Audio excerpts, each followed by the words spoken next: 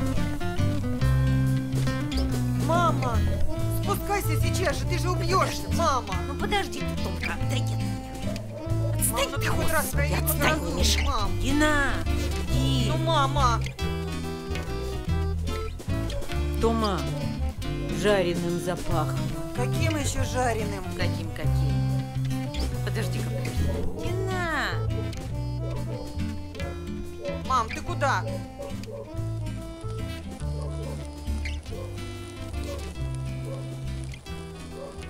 А вот ты где? Тебя же все ищут. Дина! Что ты делаешь? Том, ты смотри, что они здесь. Том, Сосиски жарю. кто из Иди вас сюда. спички брал? Это Я. ты? Где взял? Дома. Ох, ребята, доиграетесь однажды.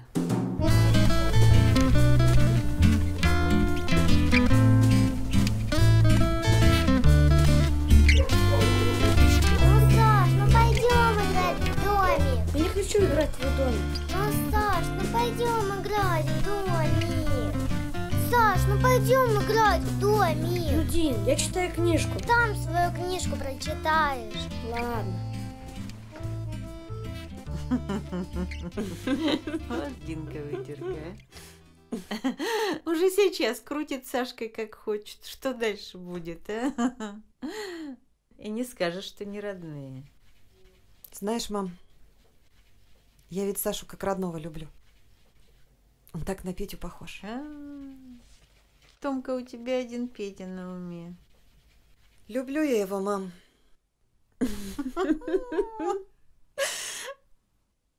Я с ним такая счастливая. Только иногда так страшно становится. Как представлю, что вдруг бы не встретились. Или встретились, а его первая жена бы не умерла.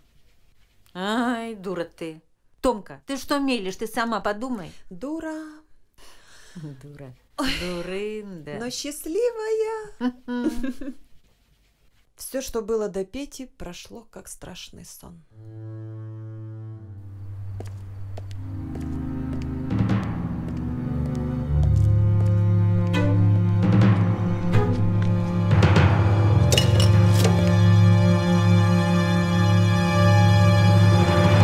Но Динка-то осталась. Ой. Ой, Том, ты не думай, я тебя не осуждаю. Я просто вот этого бы... подонка. Не надо было тебя на ту дискотеку отпускать. И хорошо, что осталось. Знаешь, мам, я благодаря Пете и Динку научилась любить. Дядя Петя! Привет, родная. Привет, пап. Здорово, Сань. Дядя Петя, можно я вас тоже буду папой называть? Конечно, родная. Опа! Ну все, Дина, слезай с папы.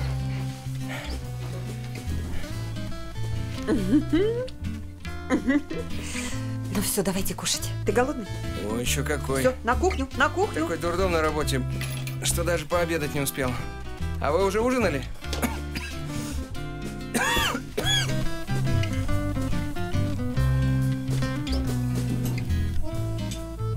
Папа, тебе хлеба дать?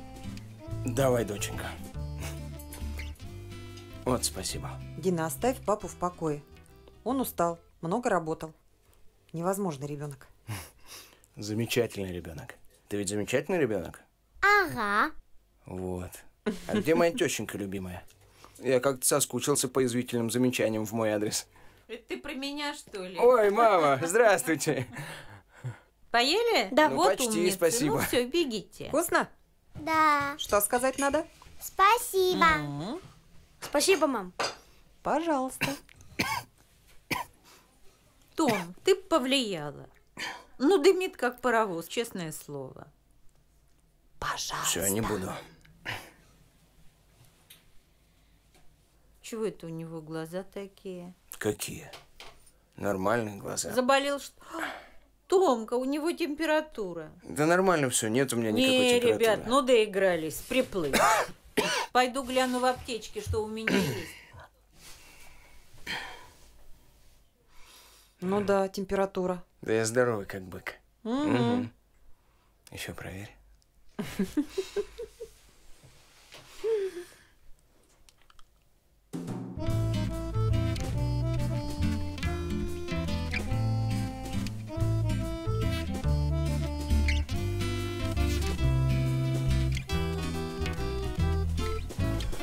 И стали они жить, поживать по-прежнему. Молодец.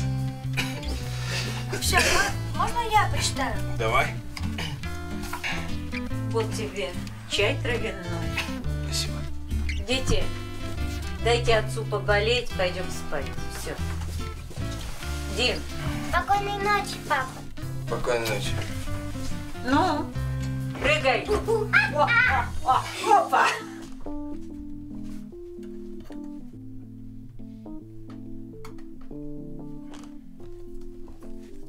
Петь, ну что за дурная привычка, а? Ты как ребенок, честное слово. Я весь день не курю. Угу. Курение вредно для твоего здоровья.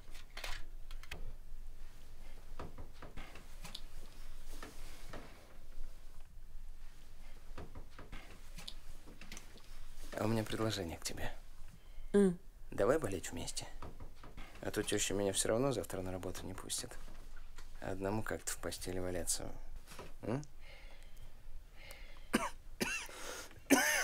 Ой, Казанова, лечись давай.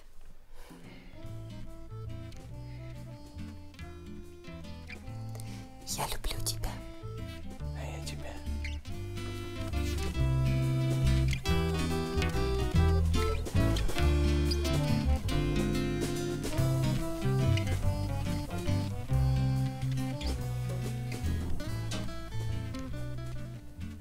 Тома, вот эти документы нужно передать моему заму. Все-таки мама права.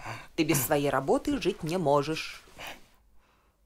Вот это тоже передай. Я без тебя жить не могу. Дина! Я не нарочно, я не Иди к бабушке. Ну-ка быстро. Ну, тихо, тихо, тихо. Том, ну ты что, тихо, тихо. Ну чего ты? Это всего лишь фотография. Это плохой знак. Да перестань. Просто стекло поменять. Все. И вообще, давай я дома останусь. Какое-то у меня теперь дурное предчувствие.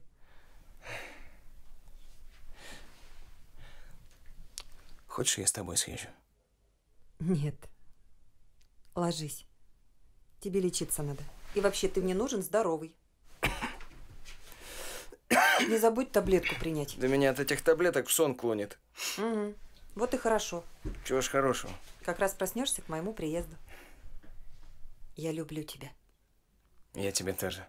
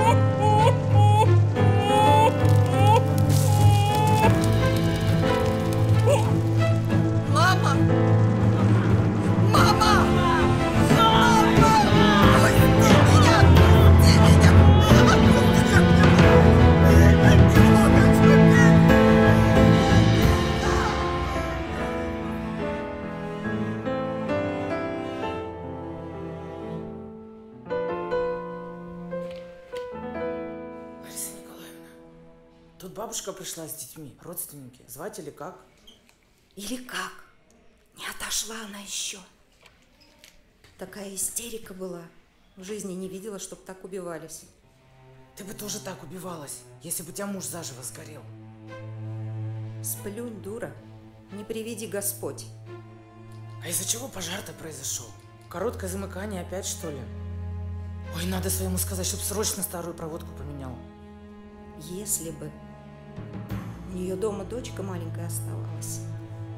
Говорят, со спичками баловалась.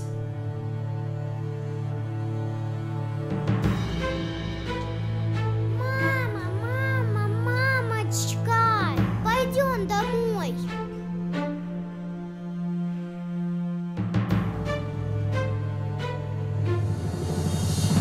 Не подходи ко мне!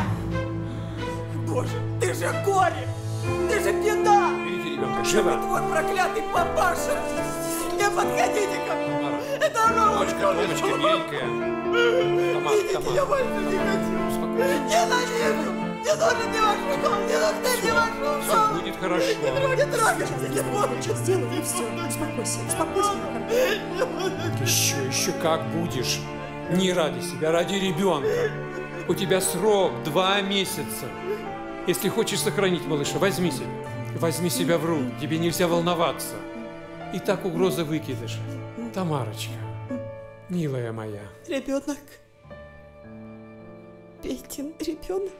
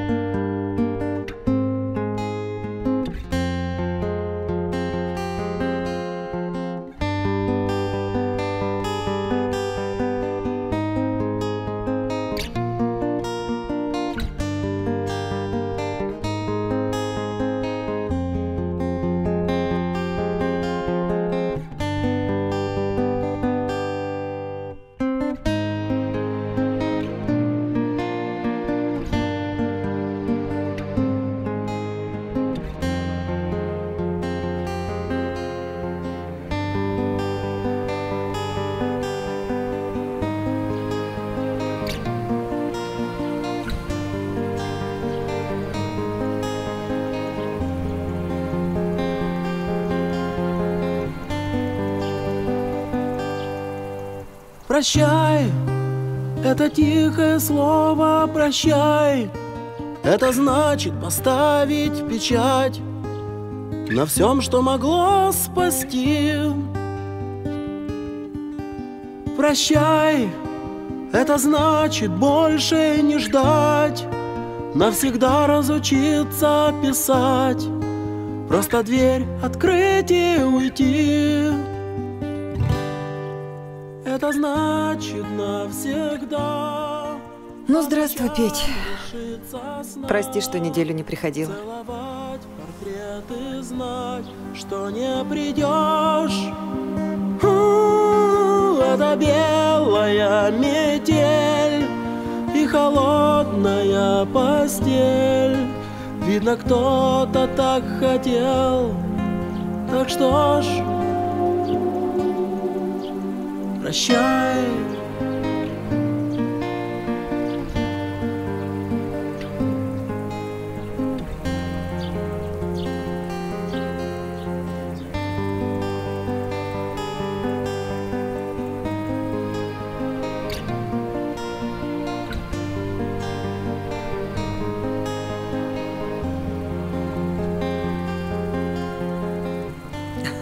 Петя, Люсенька наша год закончила с отличием.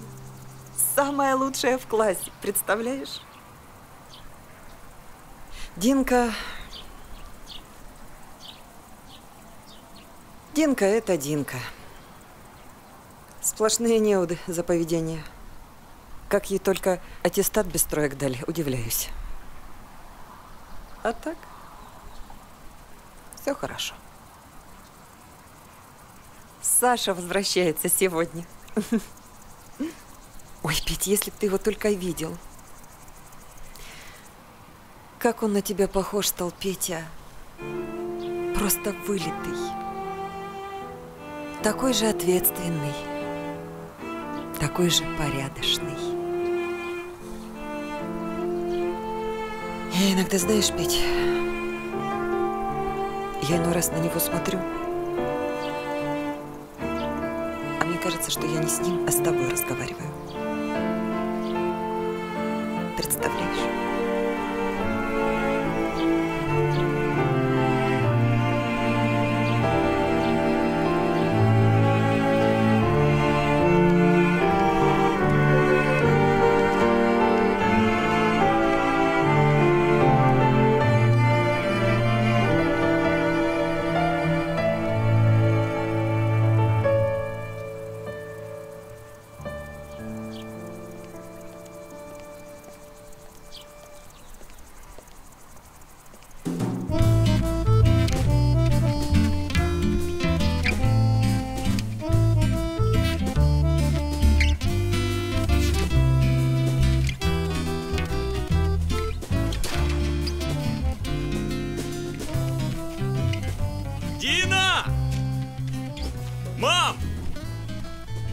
Я не понял, почему меня никто не встречает. Бабуль!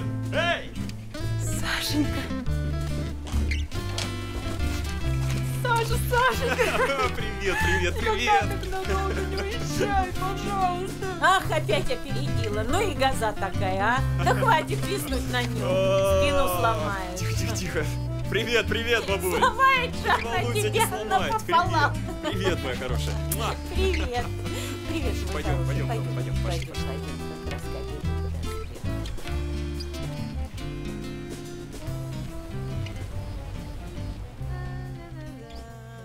Я, между прочим, все утро этот суп для тебя готовила. К твоему приезду старалась. Давай, давай, будем пробовать уже. Сейчас. Так. Угу. Сметану не забудь. Что, все, можно? Да. Давай. Я сладенького хочу. Привет, Люся. Так, сладенькое у нас на потом. Желудок у нас болеть будет, понятно? Сначала суп. Мама меня суп есть не заставляла. А я не мама, я сестра твоя. Так, давай, руки помой и за стол, живо. Слушаюсь, товарищ генерал. Вот так, давай, хоть ты на нее повлияешь. Так, ложка. Дин, очень вкусно. Старалась. Что?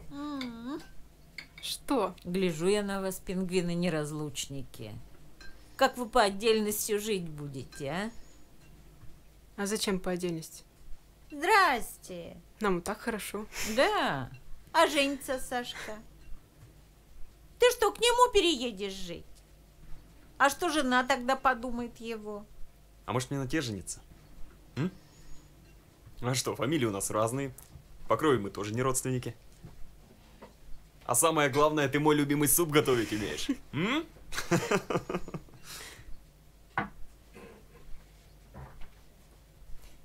Сынок, ну ты думаешь, что ты говоришь-то? Ой. Мам, а Дина меня суп есть заставила. А я тебе сколько раз говорила? Не хочет ребенок есть, не заставляй ее. Мам, да суп вкусный. Ладно, пойду я. Дин, ты куда? Ты ж не пообедала еще. Да что-то аппетит пропал.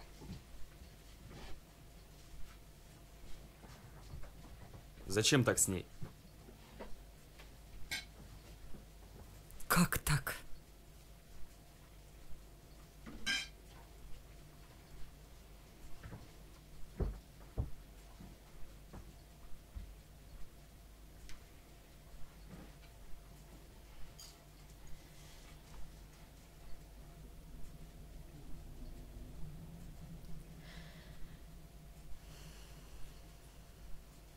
Томка, останешься ты одна со своей придурью. Помяни мое слово.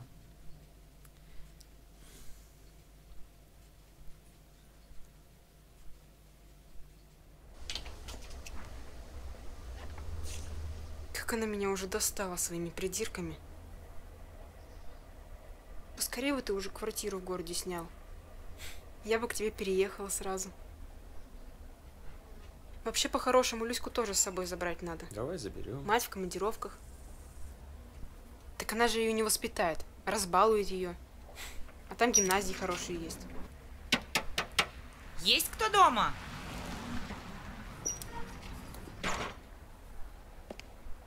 О, кто-то пришел? Это Мишка, наверное. Пошли. У твоего друга без тебя уже ломка. Саш, привет. О, привет, Оль, привет.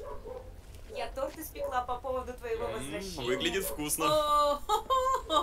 Здравствуйте. Какие гости? Торт пробовать будем? Будем, обязательно Дина, будем. я тоже тебя рада видеть. Ты что, сама? Сама. Какая ты молодец. Бабуль, проводи Олю в беседку, сейчас будем пить чай. Дин, ты куда? Жрите свой торт сами. Ну стой, стой, стой, стой, Дина, ну ты куда пошла-то? Ну, да стой, говорю. Что стой? Что стой, Саш? Дурак ты, Саш. Динка! Что это с ней? Оля торт принесла. Так, а это что? Вообще-то Только не надо говорить, что это по случаю моего возвращения. Вообще-то это Дине. Дине? Да. Понимаешь, тут такое дело. Я бы очень хотел встречаться с твоей сестрой. Ну, где ты еще найдешь лучшего зятя?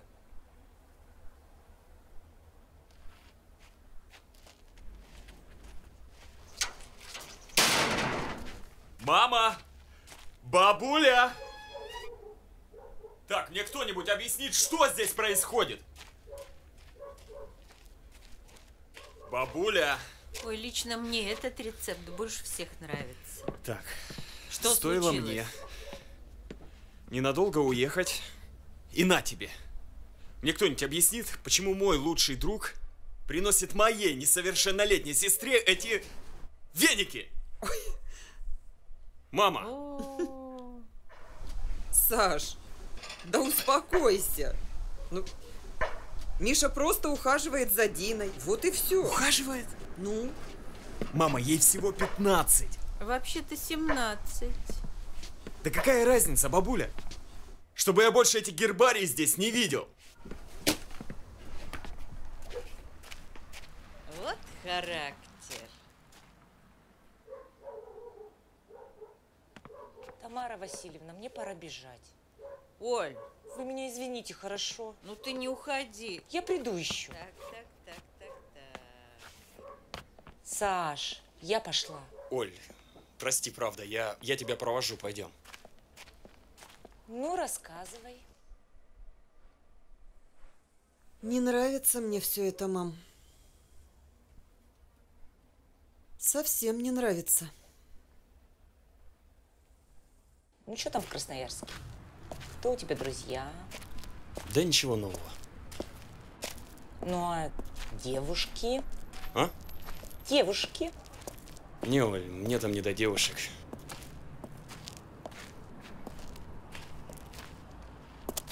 Саш, ну, может, зайдешь ко мне? У меня дома никого нет. Оль, прости, мне правда надо бежать. Спасибо за торт. Пока. Да не за что. Давай, пока. Пока.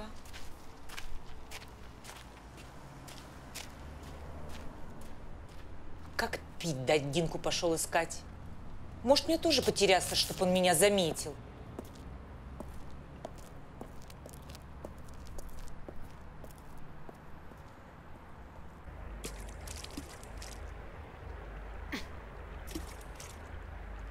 На, пожуй, полегчает. Спасибо, ботаник, что не бросаешь в трудную минуту. Не, ну, променять меня, собственную сестру, на какую-то курицу. Да ни на кого он тебя не променял. Ты сестра, она подруга. Это разные вещи. И ничего не разное. Сашка мой.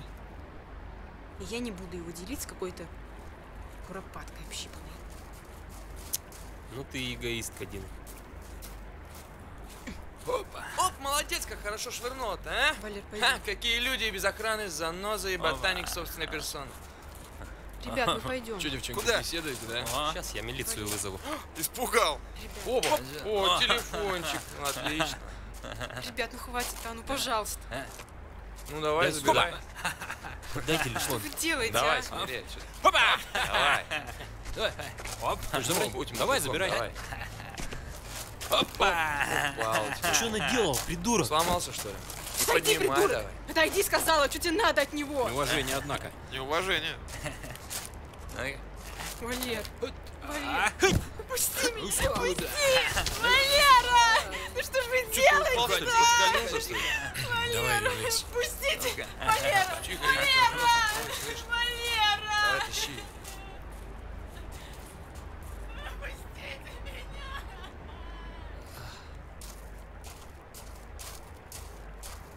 Валерка? Что случилось? Кто тебя так? Динку утащили. Динку? Федька.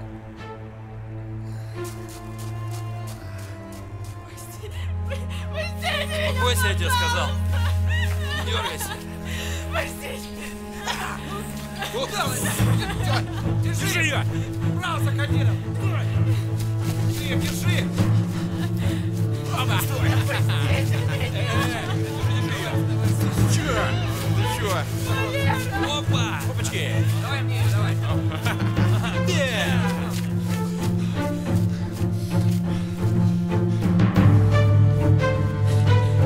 Тащи ее, пацаны, давай. Ладно, все, здесь постой. В смысле тут? Ну, в смысле на шухере постой? Какой шухер?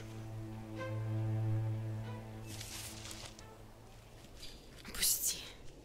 Федь, ты не нарывайся, я все Сашке расскажу. А что ты ему расскажешь-то? Да тебе помолчать лучше, у меня батя кто, военком. Он твоего Сашку легко в армию отправит, без проблем. А будешь позговорчивее. Личное дело твоего братца потеряется, и будет все нормально. Ну чё, договоримся? А? Нам только оставь. Да, оставлю. Не трогай, говорю, меня. Тихо. Подожди, пошутили, хватит. Че, проблемы какие-то? Не нравится, вали отсюда, тебя никто не держит, понял? Ты что, девка-то красивая? Скажем потом, что не против была, да и все. Правильно.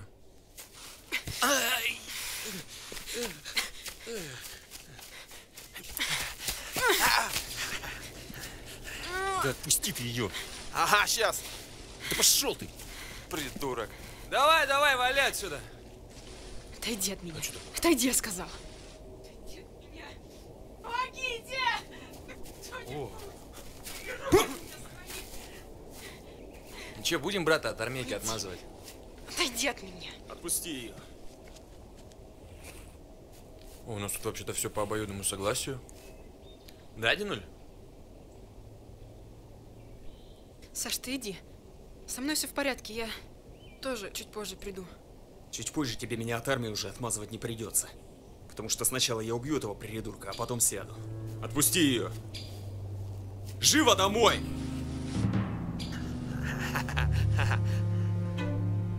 Ты че, дурак, что ли?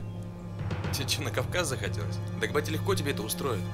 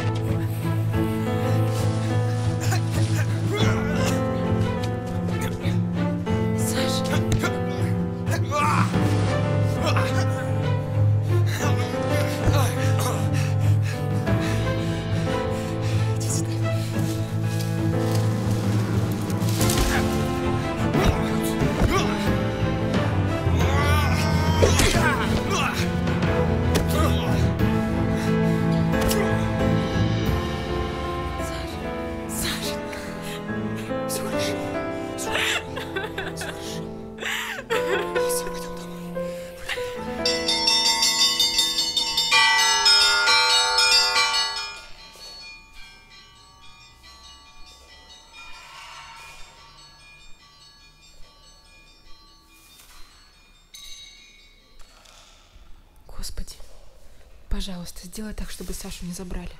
Я тебя очень прошу. Пожалуйста, пусть мама договорится.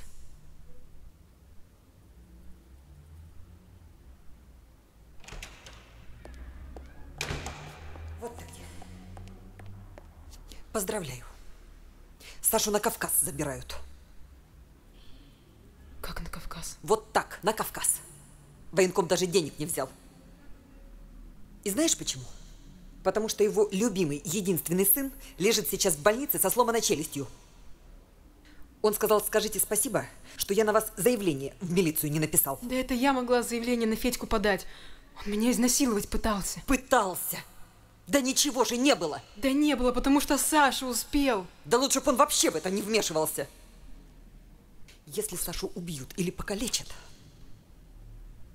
Да не покалечат. Бог не допустит. Да он уже допустил. Ты что думаешь, ему есть до тебя дело? Пожалуйста. Или, может быть, до меня? Петю он уже забрал. Сейчас, благодаря тебе, заберет еще и Сашу. Так вообще, чтоб я тебя здесь больше не видела.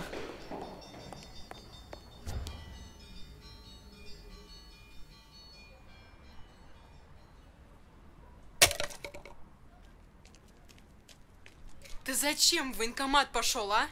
Тебя кто просил? Я еще от армии не бегал.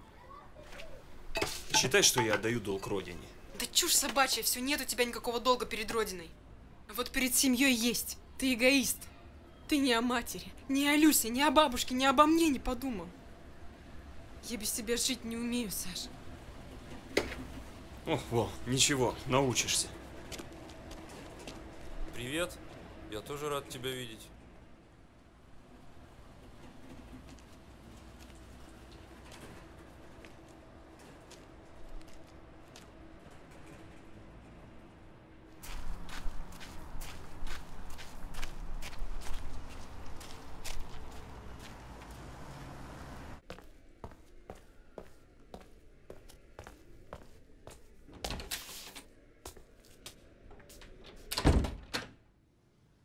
Ты чё такой грустный?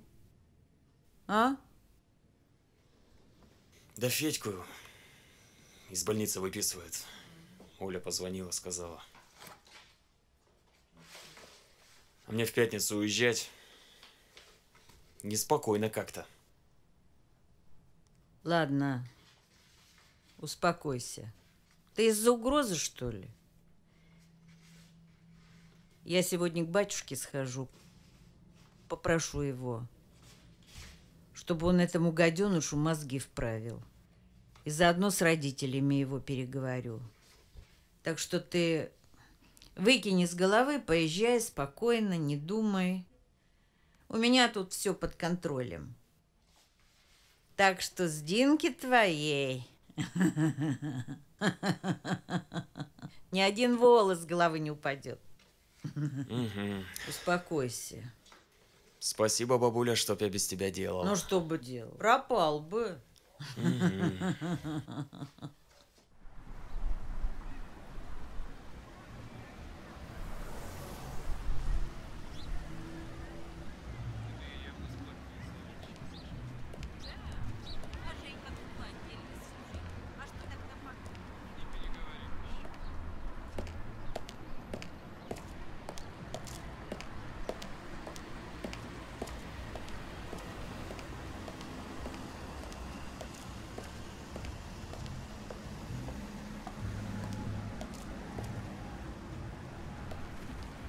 Передайте, чтобы зашел ко мне, прежде чем уехать.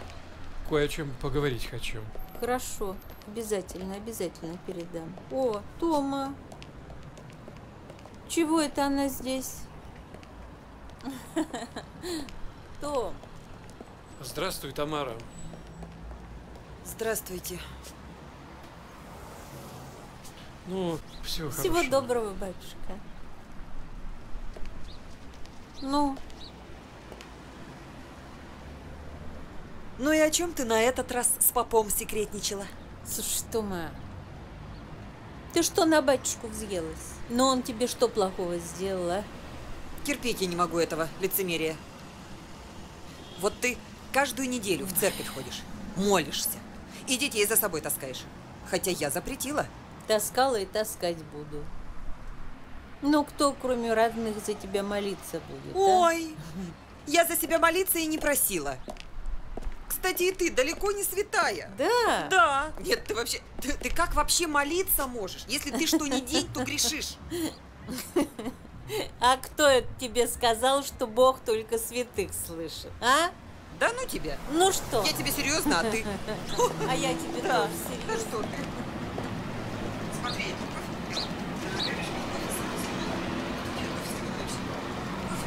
Нормально, слова.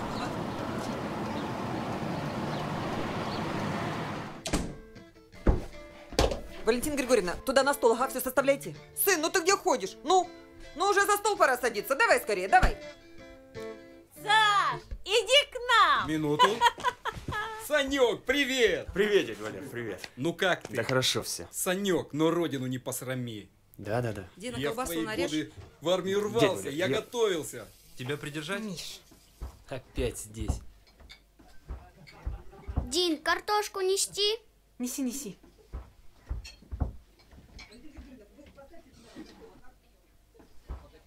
Дина, осторожно. Миш, не надо мне помогать. Миш, ну не надо, пожалуйста.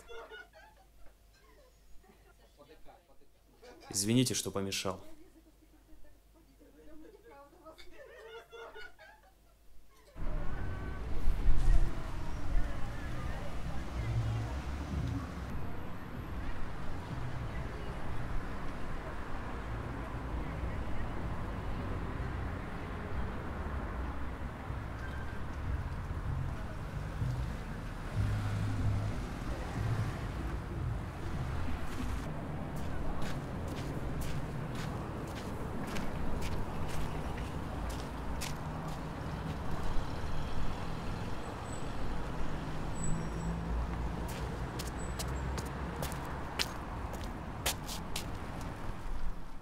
Христе Божие, благослови есте и питье рабом Твоим.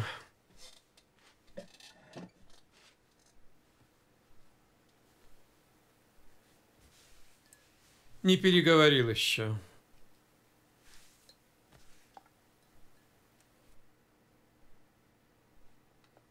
А зачем?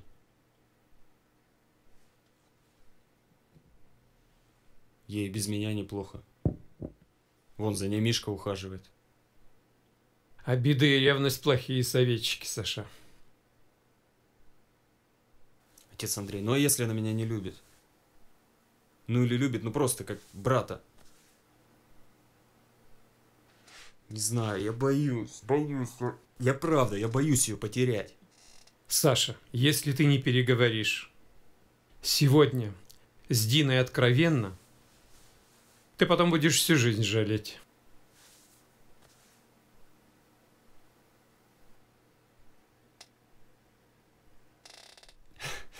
Ладно, отец Андрей, Иди. я побегу. Ступай Спасибо. с Богом.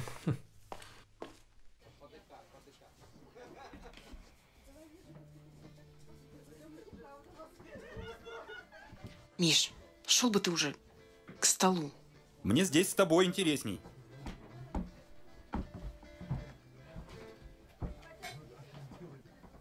Ты что на меня так смотришь? Я что, платье наизнанку одела, что ли? Да? Саш, ну тебя за столом уже все заждались. Ты идешь? Да, Оль, ты Мише помоги до стола добраться, а я хлеб помогу порезать Дине. Ты идешь? Встретимся в комнате? Ага, за столом.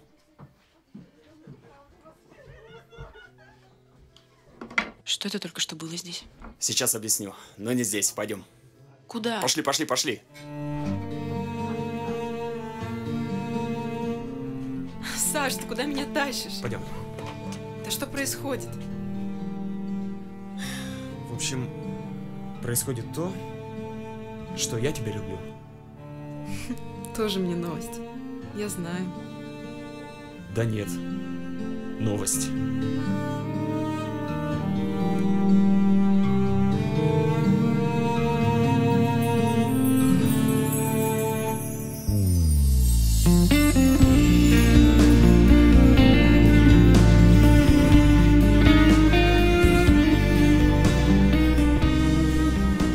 Мама, где Саша?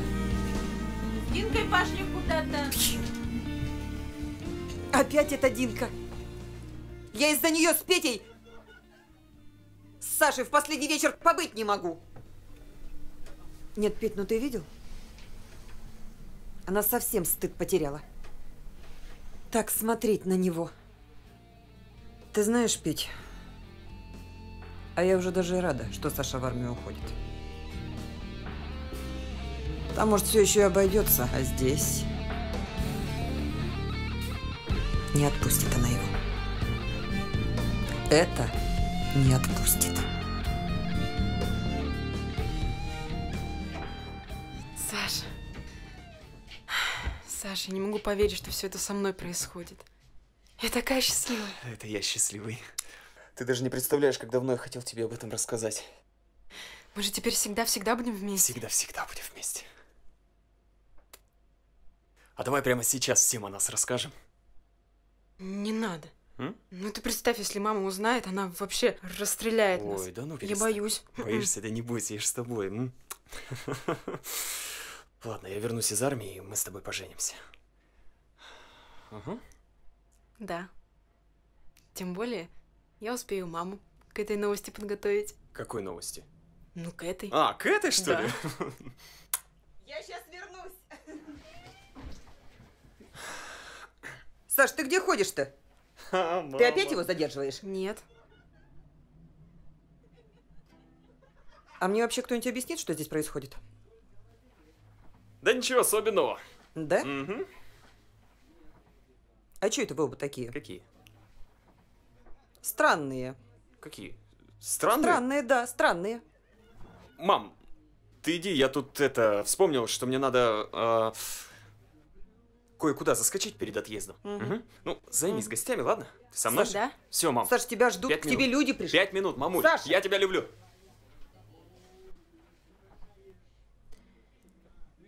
Я тебя тоже.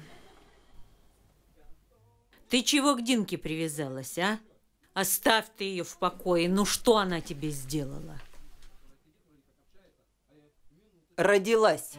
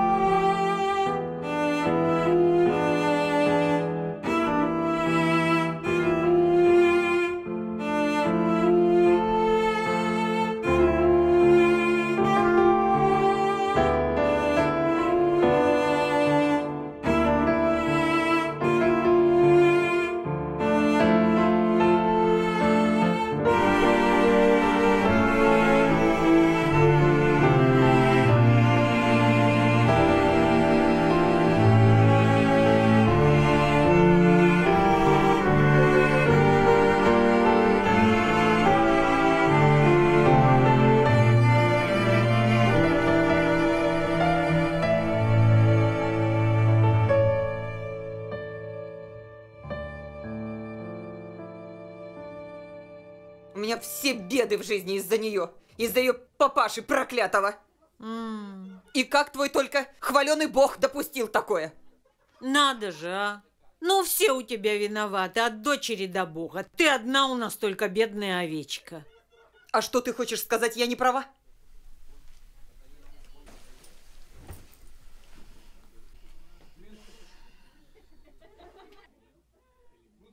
Тома, услышь меня, а? Прошу тебя, услышь меня. И оставь ты Динку в покое. И Бога тоже. Что-то ты до пожара про Бога не вспоминала. А как несчастье случилось, так всех собак навесила. Да неправильно это, Тома, ну неправильно.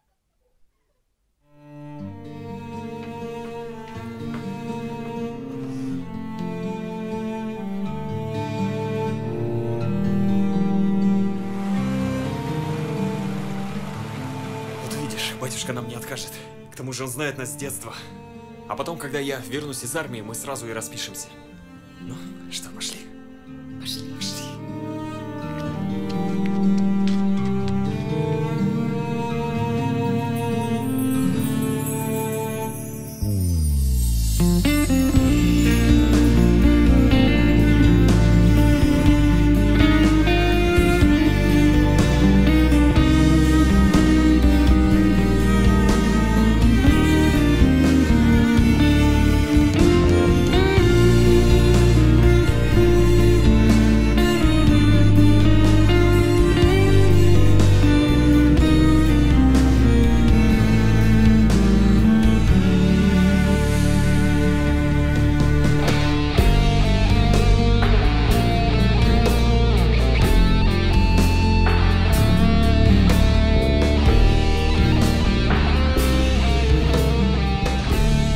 Значит, нет больше двоих, а есть одна плоть. То, что Господь соединил, ни один человек да не разъединит.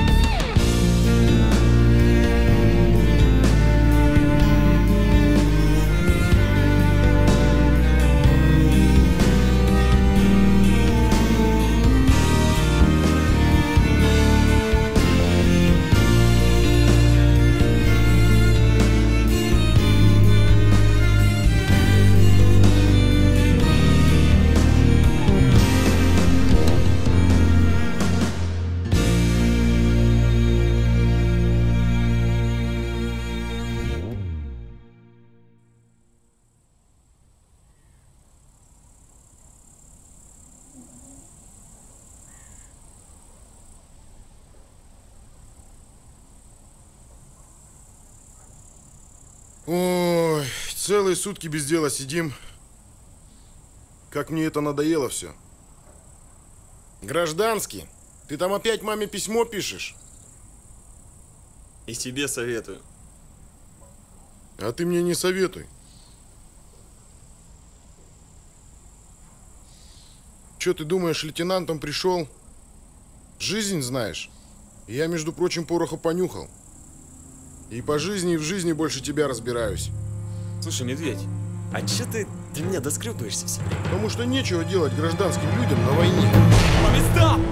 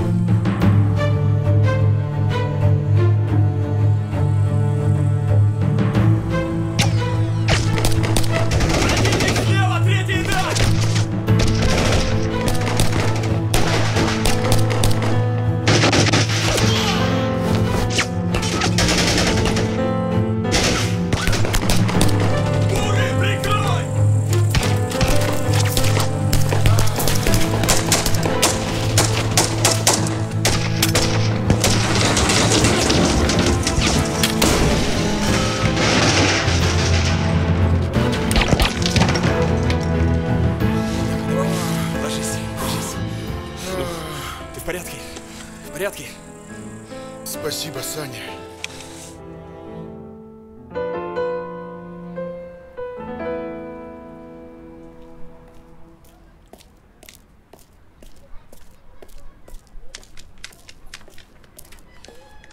Маришенька, здрасте. Здрасте, Тамара Васильевна. Есть что-нибудь для меня? Держите. Только Динки. Видно, сильно брат-то ее любит. Распишет каждую неделю. Ну да. Ладно, пошла я. Любит.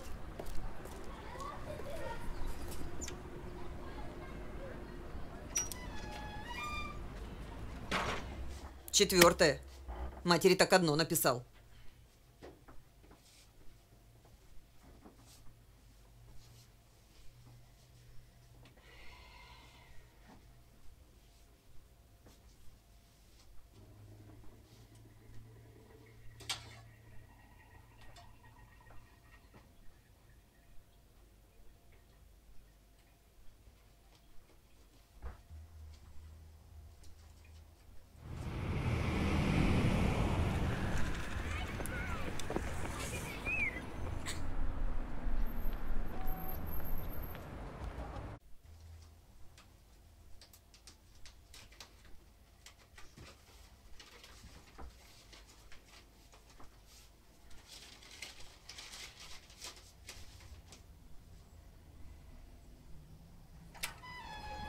Кажись, все купили.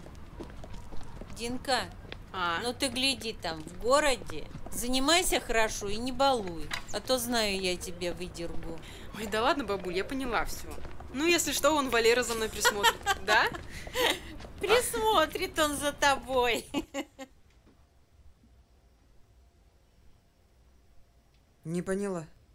Это... Какое еще офицерское общежитие?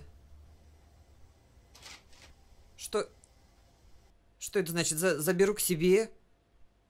Отдельно от мамы? Нет. Петю она у меня уже забрала. Сашу я ей не отдам. Почты не было? А? Что? Я говорю, почты не было еще? Нет, не приносили еще. Дин, а что говорят Митя... Ой, Миша! Всех собрала в кучу. Миша тебе предложение сделал? Бабушка проболталась? Нет. Люся подслушала ваш разговор. Ну? Ну так сделал, нет? Ну, сделал. Я за вас так рада. Спасибо, конечно, Ой. но... Мне кажется... У меня аж камень с души свалился. Камень? Ну да. Почему? Да просто сама виновата. Я напридумывала себе бог знает что. Ты представляешь? Я ведь подумала, что ты влюбилась в Сашу. Ты представляешь, вот дура. О, аж извелась вся. А почему я не могу влюбиться в Сашу? Я что, не подхожу для него? Да нет. Дело не в этом. Просто... Да надо было давно рассказать вам все. Но я просто боялась... Ну, трусила. Я боялась, что Саша, если узнает, он отвернется от меня. Узнает что? Ну, в общем... У нас с Петей роман был, но еще когда Сашина мама была жива. Но я думаю, сыну не очень приятно было бы узнать такое. Ну нифига. Не, ну, конечно, для Саши-то это мало приятного, но я не думаю, что он этого не переживет. Только я-то тут при чем? Дин, ну как при чем? Ну ты последствия этого романа. Ты тоже Петина дочь. А Саша твой родной брат.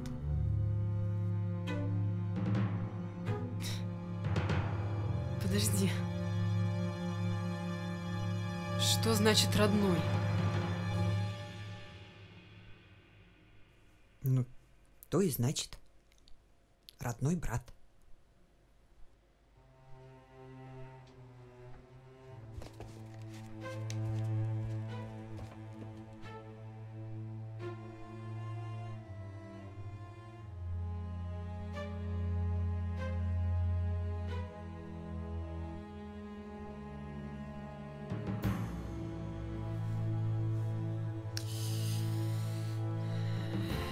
Я все сделала правильно.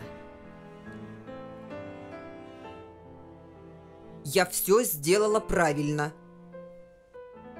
Я не дам ей сломать нашему мальчику жизнь.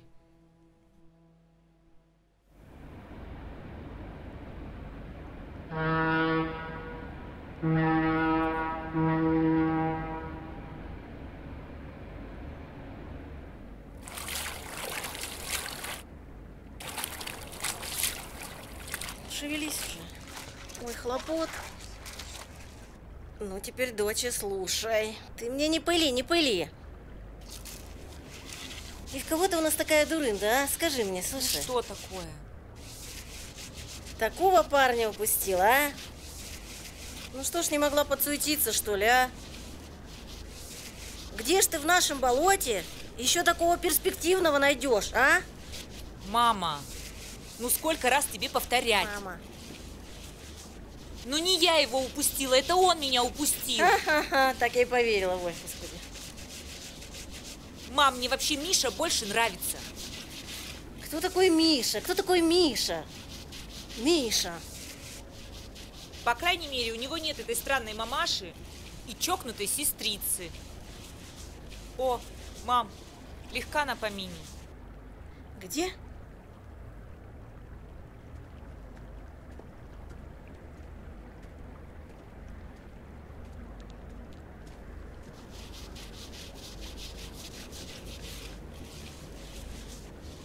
Мама, мам, я на минутку. Да делайте, что хотите.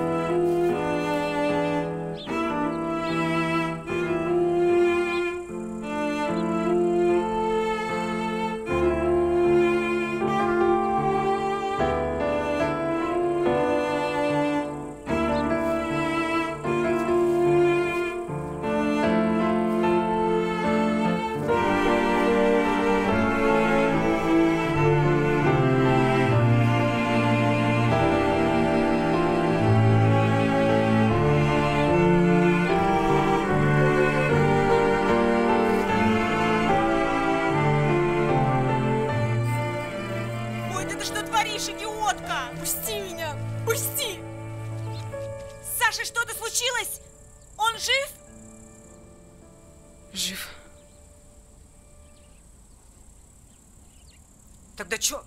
А чё ты сюда попёрлась на обрыв? Что произошло-то? Ты что, хочешь, чтобы Сашка вернулся и за тобой туда сиганул? Так кто тебя довел-то?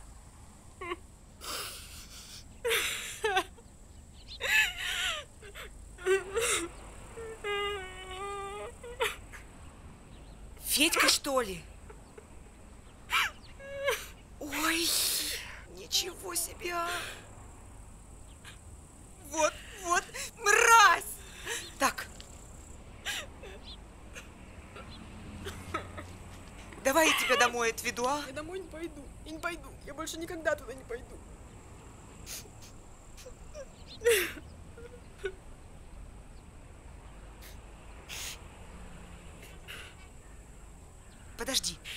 Подожди, сейчас. Так. Давай-ка одевайся. Давай. Слушай, пошли к Валерии, а?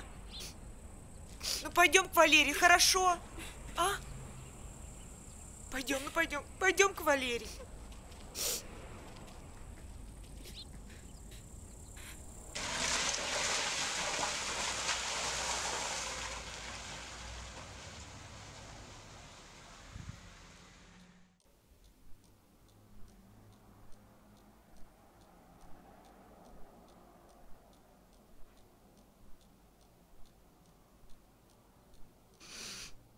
А ты уверена, что это Федя мог сделать? Да ни в чем я не уверена. Ты сам посуди, кто еще мог ее до такого состояния довести? Вот, Федька же обещал, что он отомстит. Вот, видимо, и отомстил.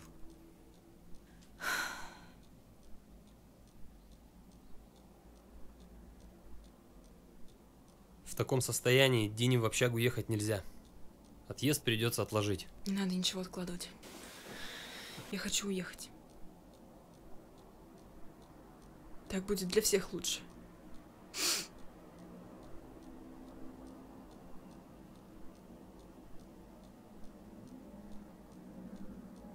Особенно для Саши.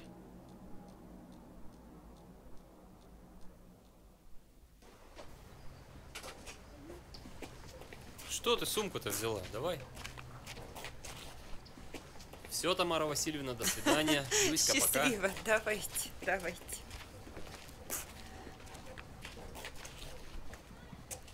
Дин, не уходи. Люся, не задерживай Дину. Не задерживай. Дине надо ехать. Пойдем, пойдем, пойдем. Ну...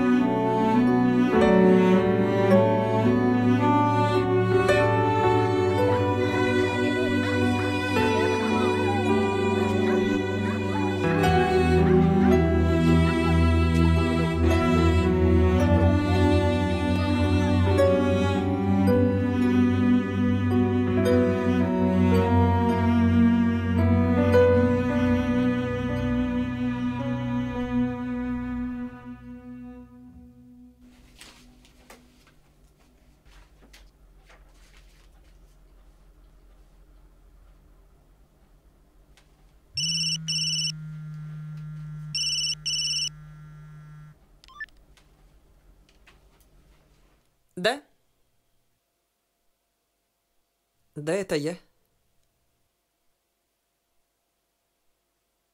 Что?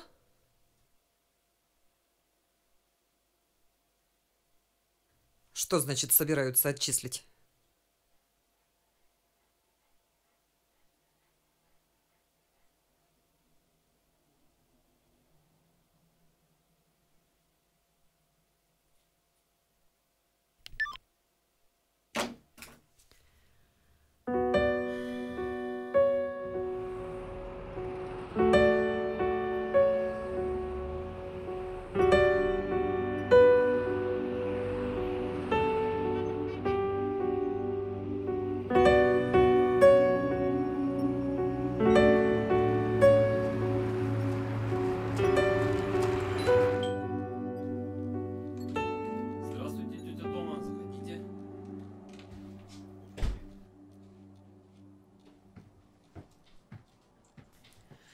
Здравствуйте. Вот, бардак. Ничего. Валера, оставь нас, пожалуйста.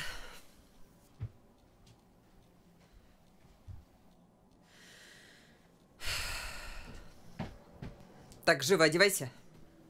У нас в больнице на 3 часа назначено.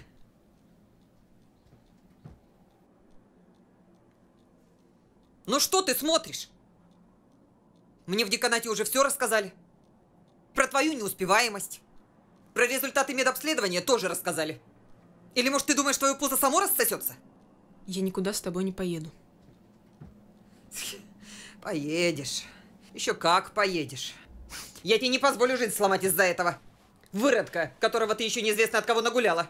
Счастья он тебе точно не принесет. По себе судишь. Да ты кто такая? Я тебе сказала, поехали! Вставай! Уходи. Уходи! Я не просила меня рожать! Лучше бы ты сама тогда аборт сделала! Уходи!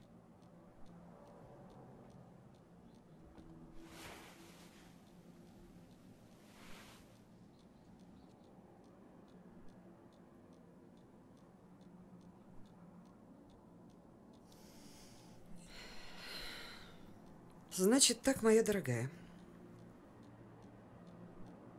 С пузом домой можешь даже не появляться.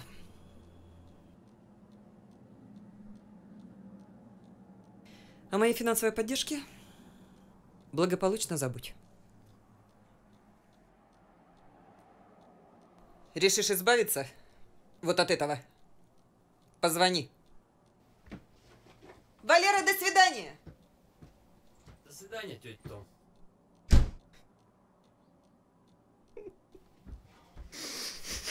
Дина, ну не надо так, слышишь?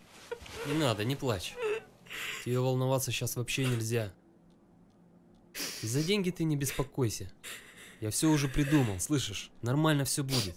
Мы 3-ю комнату сдадим. Я и квартирантку уже нашел. Карина зовут. И еще про ребенка. Это все Федя, да, постарался? Не отвечай, не надо. Это уже не важно. В любом случае это все неправильно, Дина. Ты без прописки, ребенок без отца. Дин, давай поженимся. Ботаник, ты в своем уме вообще? Я в своем уме. Я ж тебе не спать со мной предлагаю. Мы нужные документы оформим, все сделаем и потом разведемся. Делов-то. Валер, спасибо тебе, конечно, но ты не должен платить по моим счетам. Дина, давай я сам уже разберусь, что я должен делать, а что нет. Хорошо? Чай будешь? Давай.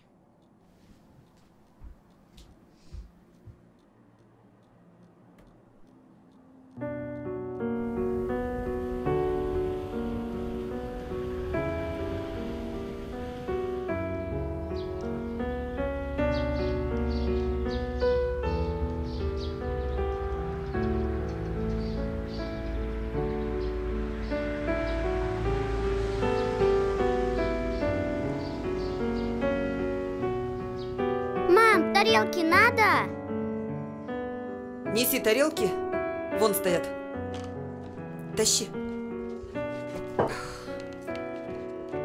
И Вилки захвати, пожалуйста. Так, Люсь, давай тарелки. Вилки принеси.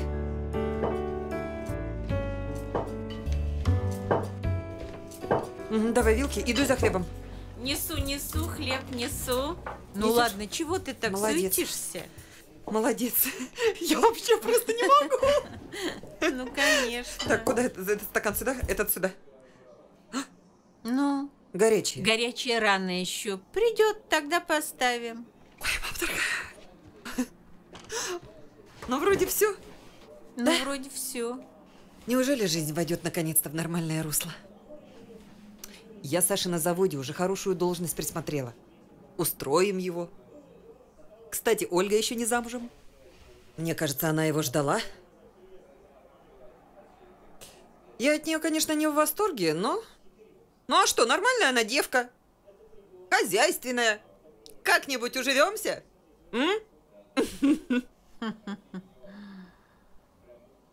Чего-то не хватает? А? Я что-то забыла? Забыла. Динку забыла. Как приедет, он же сразу в первую очередь про нее спросит. Да ну а что про нее спрашивать?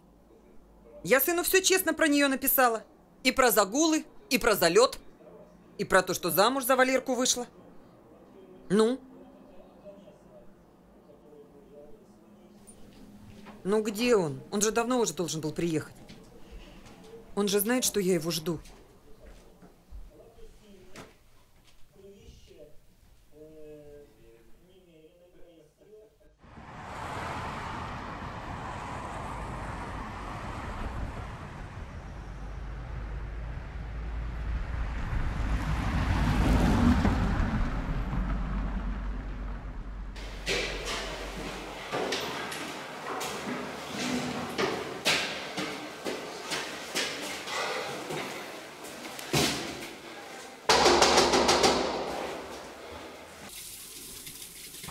Валер, открой.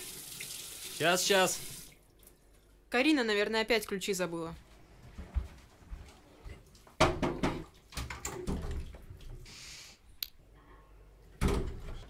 Да ладно. Дина, посмотри, кто к нам пришел. Привет, Валер. Проходи, дружище. Ну давай, разувайся, сейчас чайку попьем.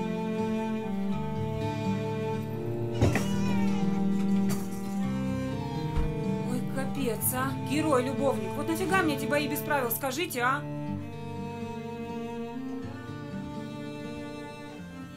Ничего не понимаю. Где нормальные мужики? Перевелись, а? Ой, здрасте. Здрасте. Карин, познакомься, это мой брат, Саша. Ой, очень приятно. А вы надолго к нам? Нет, ненадолго. Карин, возьми Петю. Карина, пойдем, поможешь мне детей покормить. Валера. Давно не виделись. Очень давно.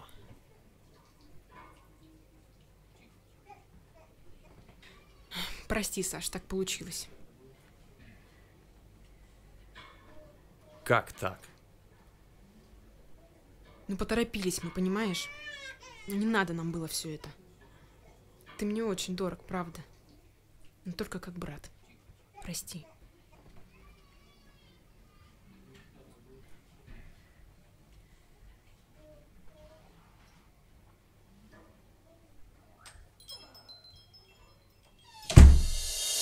Я тебе не пою уж песен, я уже не молюсь стихами. Почему-то мой мир стал тесен, и на сердце огромный камень. Но душа моя верит свято, что с тобою всегда я буду, что с тобою иду я рядом, и тебя не забуду.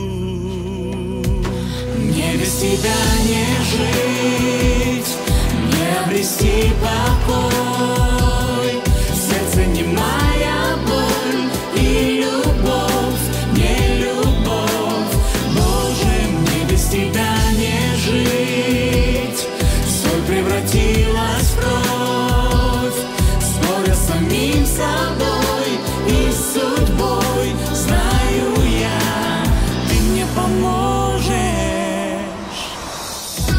случилось и как возможно?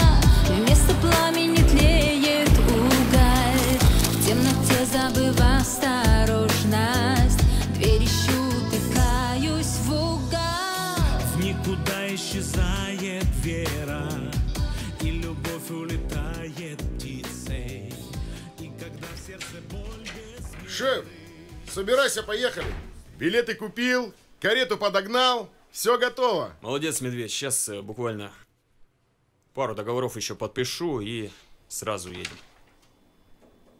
Какое мягенькое. Так.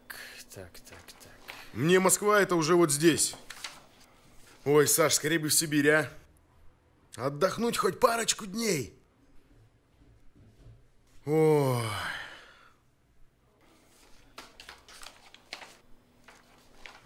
Слушай, Саш, а Светлана Павловна с нами не летит? А то как-то неудобно, все-таки у бабули юбилей. Не, Светка остается, у нее тут дело по горло, поэтому мы вдвоем. Да ты чё? Yes! Оторвемся по полной! Ты, может, и оторвешься, я тупо выспаться хочу.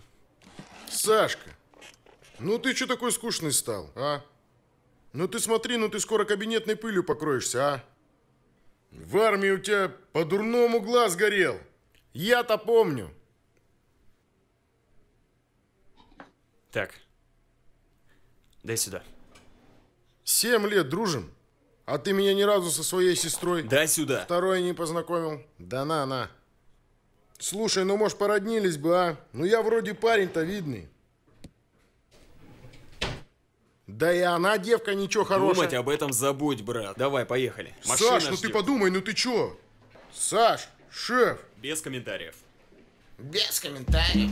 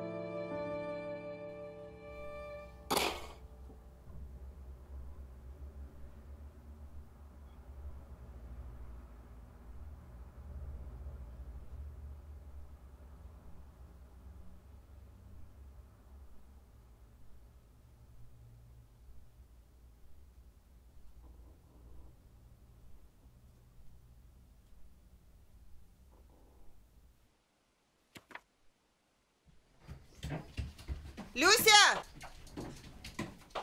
Люсь! Люсь! Люсь! О! Ты куда в таком виде? Мамочка слепая, не видишь, я ухожу. Нет, я не слепая, я вижу, что ты уходишь. Но мы, по-моему, собирались на рынок. Купить к бабушкиному юбилею все, что нужно. Мам, это ты собиралась, а я никуда не собиралась. И вообще я уже сыта твоими планами на мою жизнь, поняла? И вообще, извини, меня ждет мой мужчина. Интересно, какой это ее ждет мужчина? Здрасте, Тамара Александровна. Вот он. Васильевна. Ну? Ты что, с ума сошла? Я тебе вообще запретила с ним встречаться. Он тебе не пара. Мам. Да он же даже не работает нигде. Он у отца на шее висит до сих пор. И даже не спорь со мной. Пошли. Люся, ты не можешь так уйти. Мама! Слышишь? Ты не можешь так уйти. Мам, Ты не можешь меня вот так взять и оставить, Мама, слышишь? я сказала! Люсь, Мам, ну все, скажи, что пока! это несерьезно. Мам, да что вы ее там Федя! дергаете? Да я же на тебя жизнь положила! Ну и твои Вернись проблемы, немедленно. все!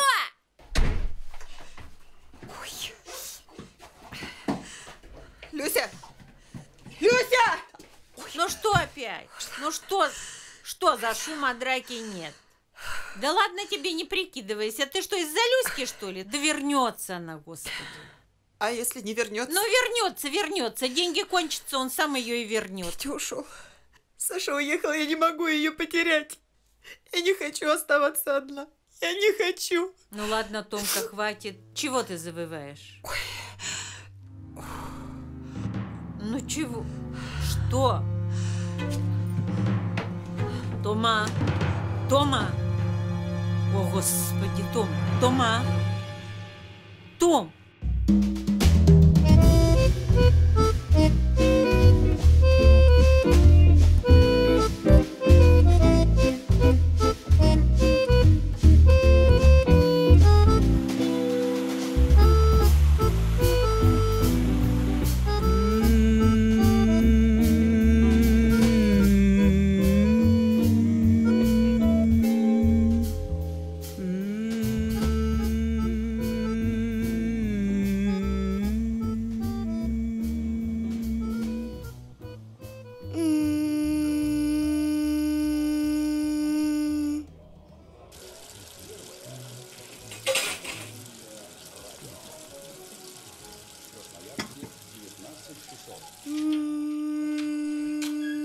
Ой, как же меня достали эти заказчики.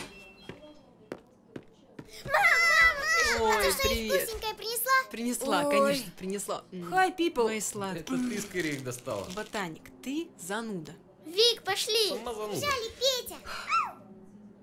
Дина, Ой, сейчас будет жизнь на Марсе, подожди. у меня для тебя отличная новость. Ой, Только всё. ты, пожалуйста, не нервничай. Есть жизнь И на сразу Марсе. нет, не говори, ладно? А, хорошо.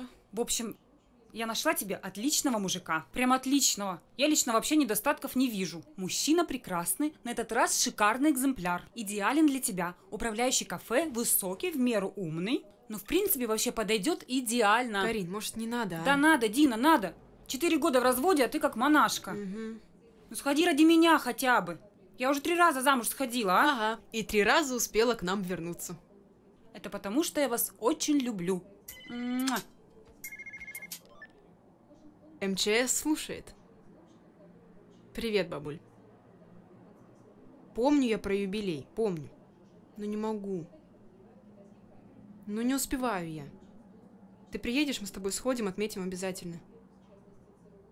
Что? Подожди, еще раз. Хорошо.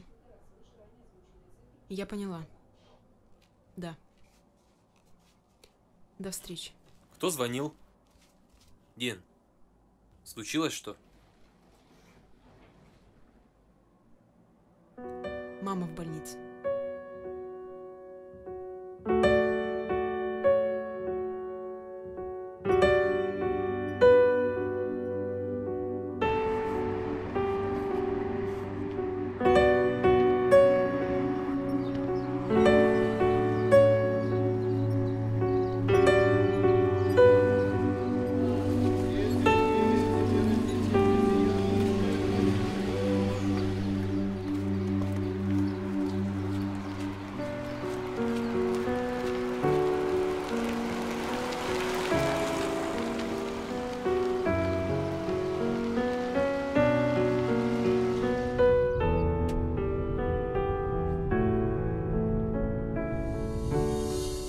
Я его 3 недели не видела.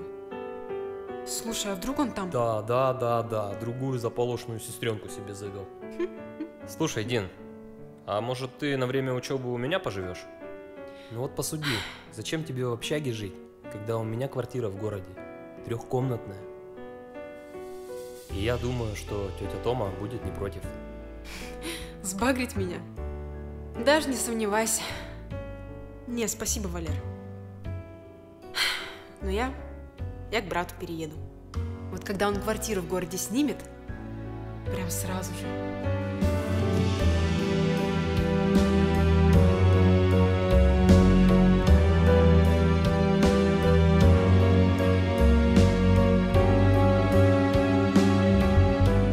Это сколько, получается, ты лет дома не была? Лет 7? Ну да. Обалдеть. Слушай, я что-то не поняла. А что у тебя бабушка одна с матерью возится? У тебя же брат есть, сестра, наконец. Ты что, одна все это расхлебываешь-то? Брат в Москве. Сестра укатила куда-то, я не знаю. 2 месяца уже не видела. Не пишет, не звонит. Она вообще изменилась как-то в последнее время. Я за нее очень сильно переживаю. Да. К матери зайдешь? Куда там? Мне кажется, она вообще не сильно обрадуется моему приезду. Вот с операцией дела уладим и домой поедем.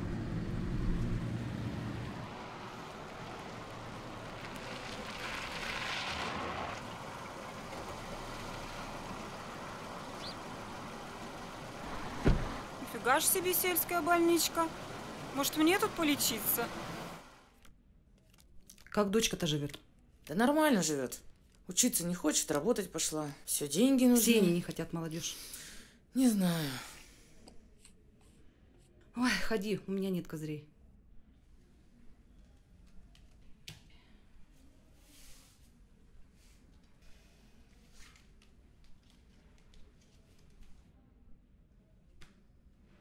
Не знаю, что с Тамарой делать. 2 дня уже ничего не ест. Тамар. А у меня предложение к тебе. Давай болеть вместе. А то теща меня все равно завтра на работу не пустит. Одному как-то в постели валяться. Ой, Казанова, лечись давай. Я люблю тебя. А я тебя. Тамар! Тамар! Том, ну хоть яблочко съешь, я уже тебе порезала. Ну нельзя же так. Ну придет она, куда денется? Ну вот что с ней делать?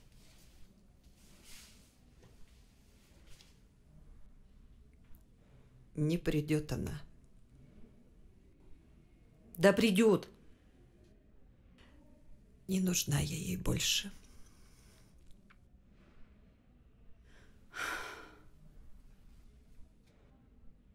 Не нужна.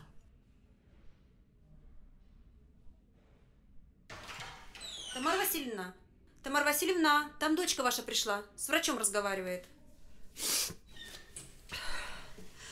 Ну, слава богу. Я ж тебе говорила, а ты все, не придет, не придет.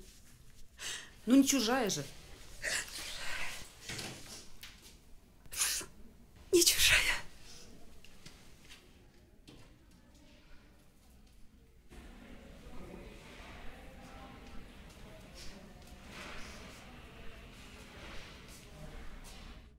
Так, подождите, я что-то ничего не понимаю. Бабушка сказала ясно, что маме нужна операция. Дина, возможно, Клавдия Матвеевна меня просто не поняла, хотя я, в общем-то, все подробно объяснил. Ей не нужна операция. Ей нужно поберечь свое сердце. Ну, бабуля. Войдите. Здравствуйте, доктор. Мне сказали, дочь пришла. Дина? Здравствуй, мама. Дина.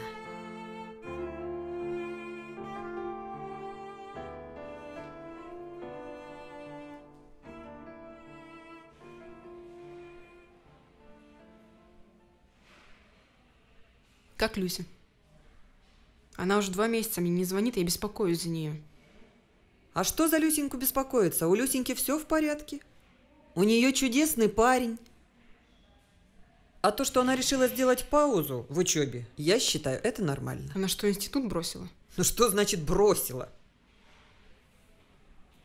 Люсенька творческая девочка. Она ищет себя. Ты это знаешь прекрасно. Она просто хочет поработать сначала. У Светы. В ее рекламном агентстве.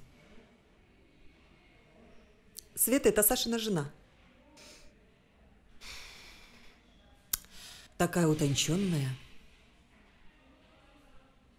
и очень уравновешенная. Саша ее очень любит. Я за них очень рада. Угу. Ты меня извини, у меня процедуры.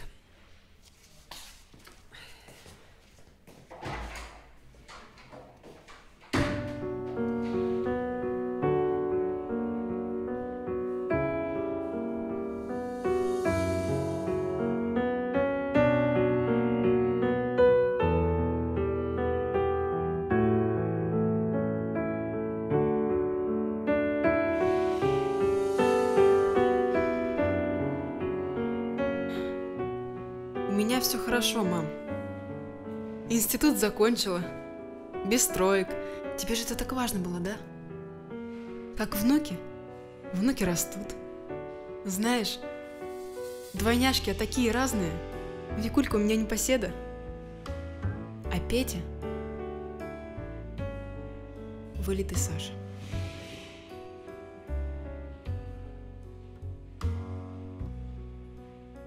Я тоже по тебе скучала, мама.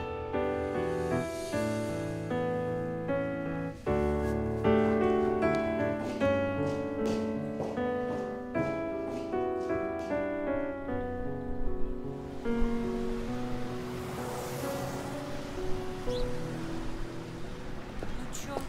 Да лучше б не приезжал.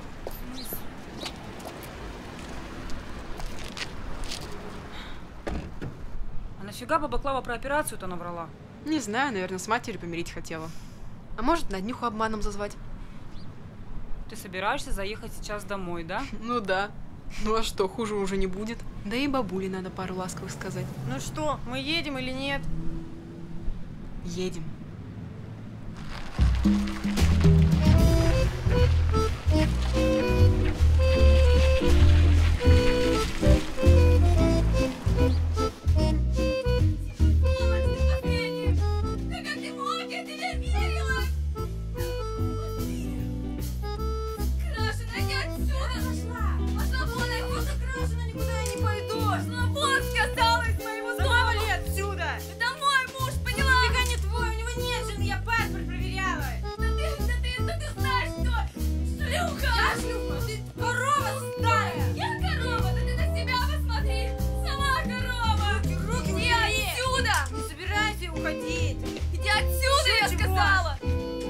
Себе ставь, лечись, истеричка. Я истеричка? Сама лечись, шлюха. Ничего себе, кардебалет. Мы точно по этому адресу, а?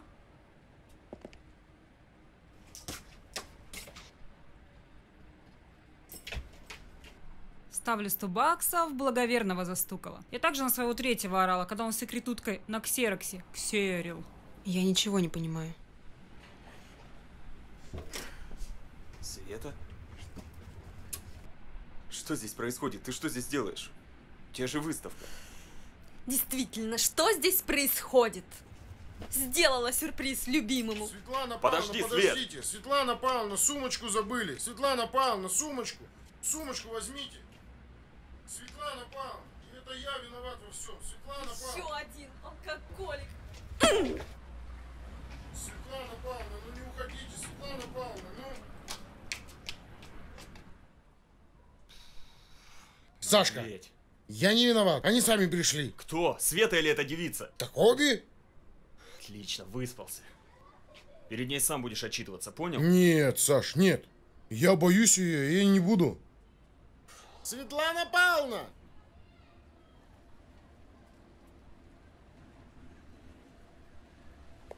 А этих? Этих я точно не приводил. Шеф.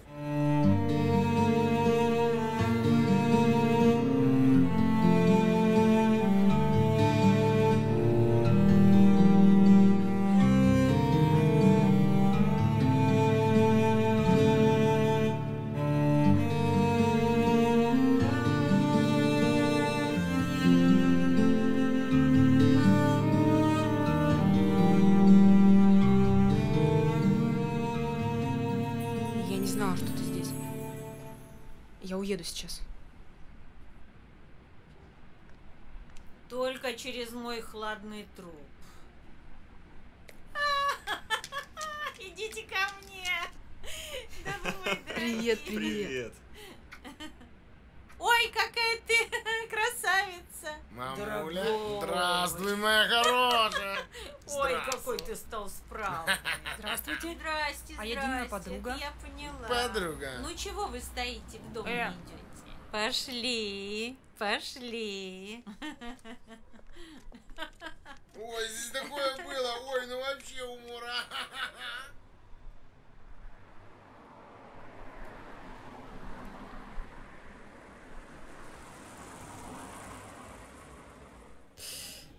Свет, подожди. Главное, спокойно. Ты не кипи. Но это недоразумение какое-то.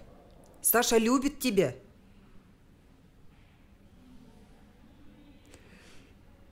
Нет, не любит. Если бы любил, женился бы. Но ты ведь сама была всегда против штампа в паспорте. Что мне еще оставалось говорить? Ну тут все равно, тут не складывается что-то. Чтобы Саша привел какую-то девку домой, да еще в Динкину комнату. Да ну что ты? Да никогда в жизни.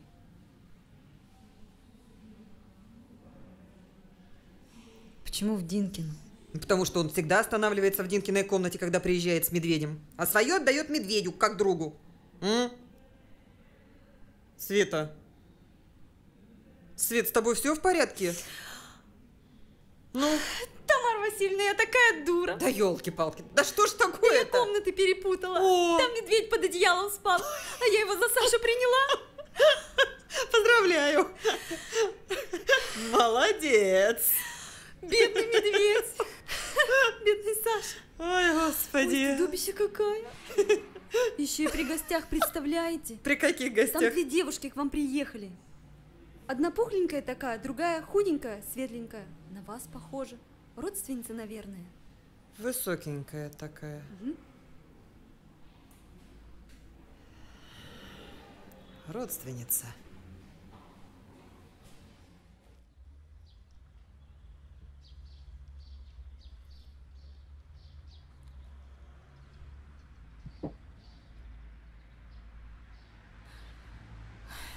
Вы мне вот уже где сидите со своими военными действиями.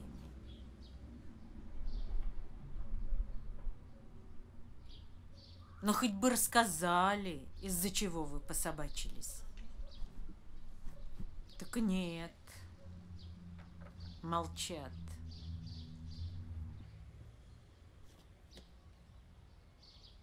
Ух, партизаны недобитые. В общем так, ребята. На эти выходные остаетесь здесь. Никто никуда не уезжает. Да, не стану же я свой юбилей встречать в одиночестве. А если из вас кто-нибудь слинять вздумает, то уж поимейте в виду, встретимся мы с вами на моих поминках. Бабуль, ну что ты несешь? А вот что надо, то и несу.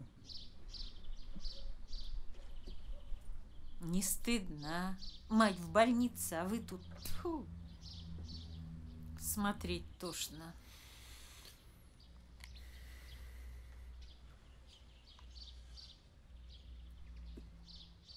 Так, ладно, все.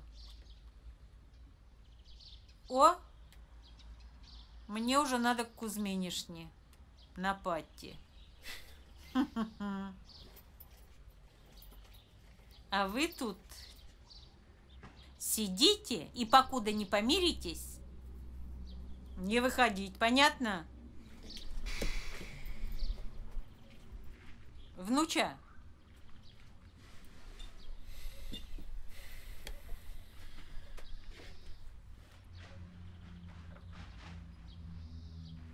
Так, в доме прибраться надо. А то понаедут, неудобно будет, да? Поняла? Да, поняла.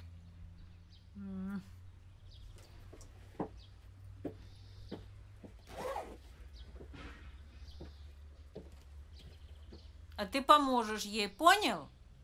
Ну вот так, ребята. Чао. Чао, бабуль.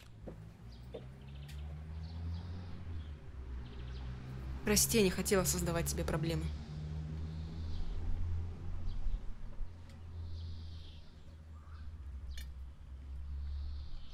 Глупо все как-то вышло, да?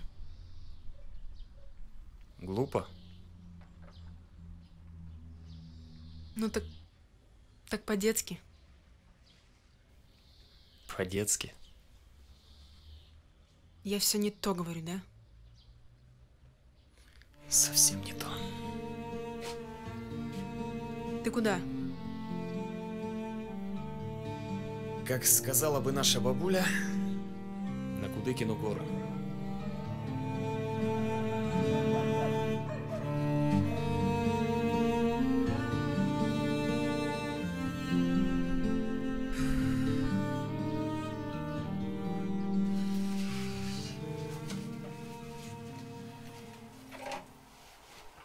Да. Давно я так свежим деревенским воздухом не дышала. Светочка, проходи. Мама? А ты что тут делаешь? Ты же в больнице должна быть. Меня отпустили на выходные. Не могу же я пропустить юбилей собственной матери.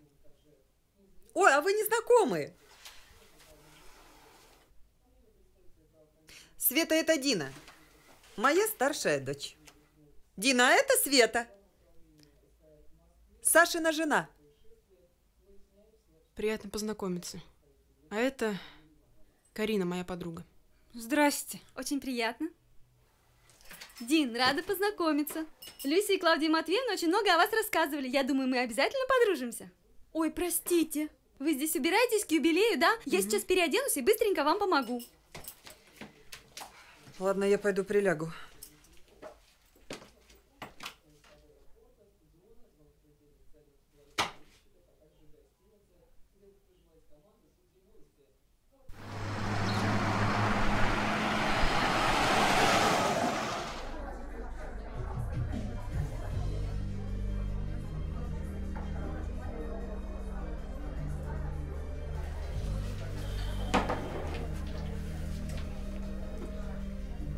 Да, дожил. В баре лимонным соком похмеляюсь. Так низко я еще не падал. Витамин С. Сразу в себя зато придешь.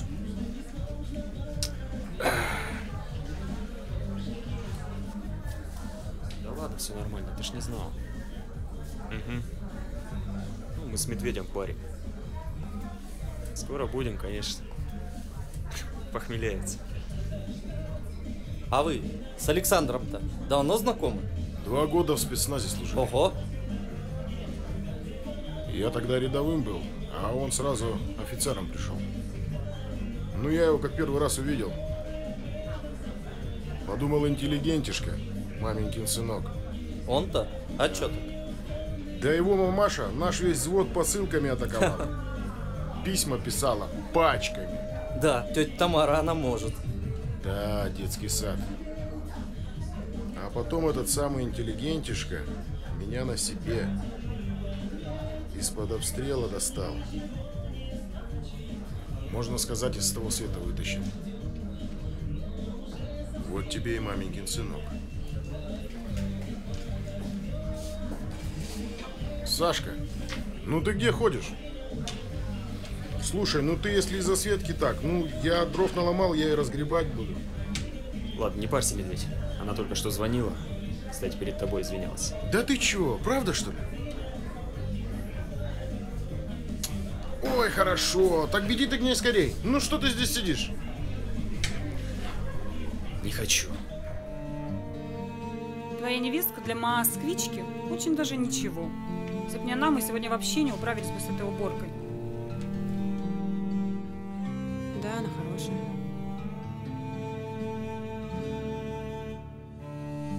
Мы теперь всегда-всегда будем вместе? Всегда-всегда будем вместе. Мы поженимся и нарожаем кучу детей. А куча это сколько? Куча это минимум 3. А не маловато будет?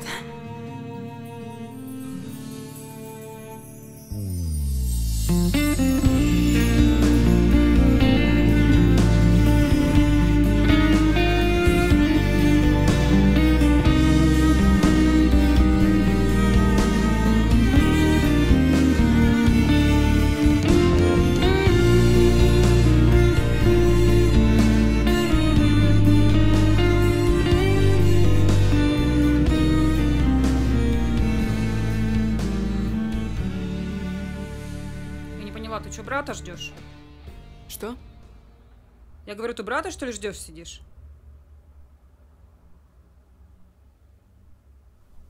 Просто поздно уже. Руки убери от меня! Это что еще такое? Вали домой, я тебе говорю! Федька, вот сволочь!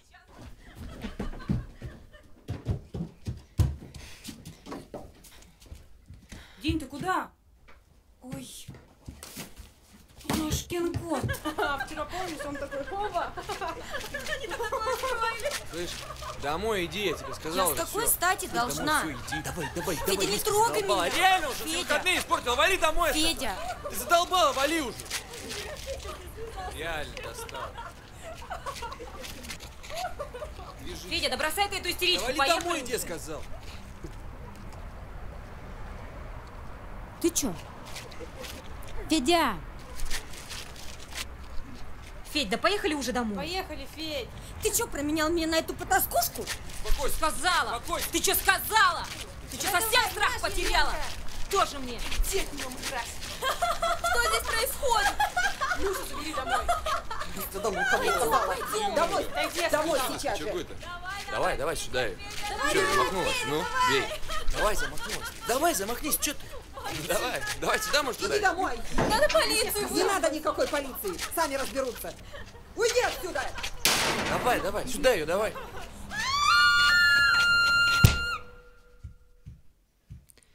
Дочь, ну успокойся ты. Люсь, слышишь? Люсь, ложись, поспи. Тебе легче будет. Мама, да не хочу я спать. На водички попей. Да не хочу я водички. Господи, да что ж ты делать будешь? Мама, я его люблю, понимаешь, люблю. Я жить без него не могу, мама, и не буду. Люсенька. Мамочка. Ну что? Мама. Что? Помоги мне его вернуть, пожалуйста. Я же знаю, ты все можешь, мамочка. Я тебя очень прошу, мамочка, ну, пожалуйста, мамочка. Ну все, успокойся. Все. Успокойся. Я ему завтра сама позвоню и обо всем с ним поговорю. Мама. Хорошо? Угу. Мама. Вот и хорошо. Мам, если ты мне его не вернешь, я уйду. И ты больше никогда меня не увидишь. Слышишь, мамочка? Мам, перестань. Мамочка, я очень прошу, мамочка. Чудесный молодой человек. Да он же отморозок, мам, да как ты не понимаешь? Слушай, ты не лезь не в свое дело. И с Сашей не вздумай ничего сказать. Это почему?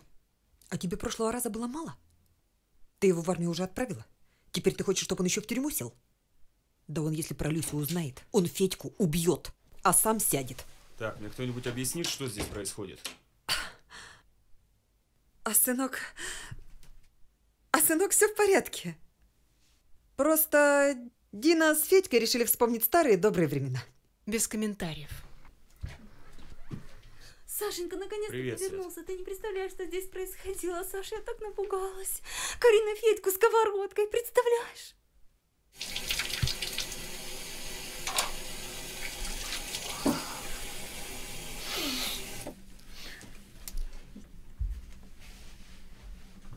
Саш, ты правда простил меня за утреннюю выходку? Да, Свет, все нормально, не волнуйся. И все же я хочу загладить свою вину. Свет. Прости, я правда очень устал.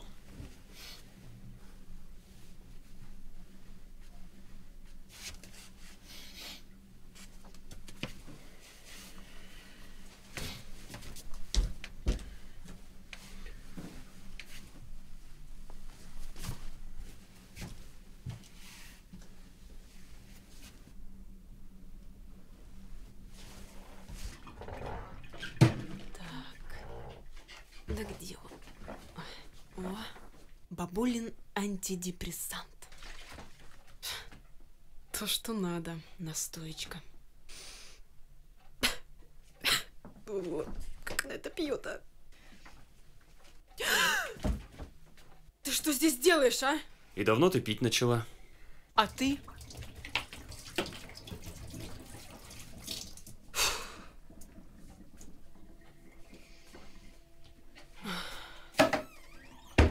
Напугал, блин. Привидение. Федя к тебе приходил? Или к Люсе? Ко мне. Я в саду гуляла, а тут Федя. Ну, мы и поздоровались. С сковородкой. Да. И давно ты по ночам в одной ночнушке гуляешь? В чем хочу, в том и гуляю. И вообще, я что, не имею права воздухом свежим подышать? Имеешь. Только зачем кочергу брать? А что ты ко мне пристал, как банный лист? С чем хочу, с тем и гуляю. Хочу с кочергой, хочу с миксером. Отойди. Не помешало? Как раз вовремя.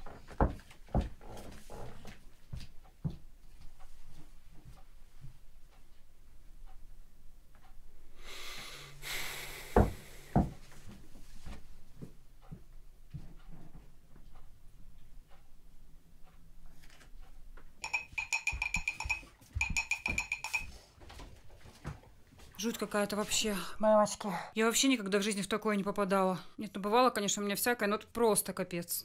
Приехала отдохнуть в деревню, это ужас просто. Ух. Ты знаешь, у нас всегда так. Зашибись у вас. Вообще зашибись. Это что за семья вообще? Что за место такое? Чё ржёшь-то? Я его чуть не убила, реально. Дина, ты чё?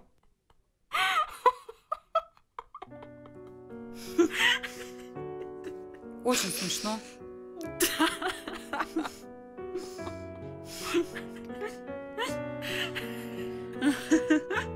Вот это да. Ты видела, как я летела? Как будто я вообще всю жизнь обучалась сковородкой владеть. Новый вид боевого искусства. Ой, как в «Матрице».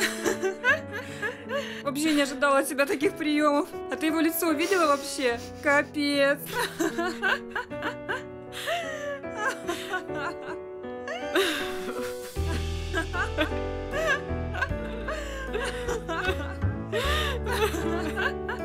Я не могу так больше. Я не могу, понимаешь? Ты чего? Мне нельзя было сюда приезжать вообще. Нельзя. Мне видеть его нельзя. Я не могу его видеть, понимаешь? Не могу. Ни с кем видеть его, ни с другой, ни с третьей, ни с десятой. Я не могу. Дина. Тихо, тихо, тихо.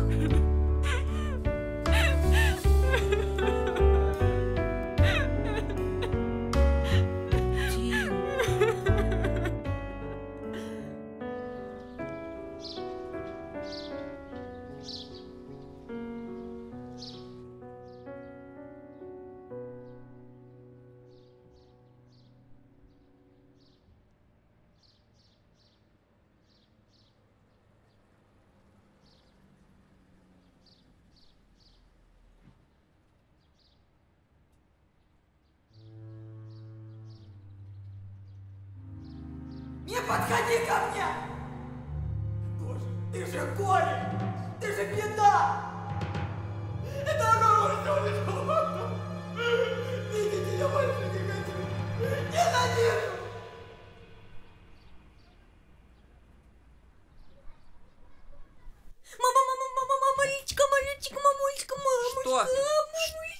Мне Федя сам сегодня позвонил и прощения у меня попросил, и я такая счастливая. Ай-яй-яй-яй. Как ты думаешь, ему понравится мое платье? О, даже не сомневайся. Кстати, мам, дай денег, я хочу Феде подарок сделать. В честь нашего примирения.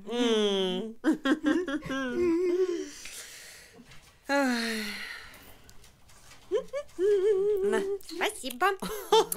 Я тебя обожаю. Все, начинайте гулять без меня. Еще чмок? Ой, пойдем, мой хороший. Затискала.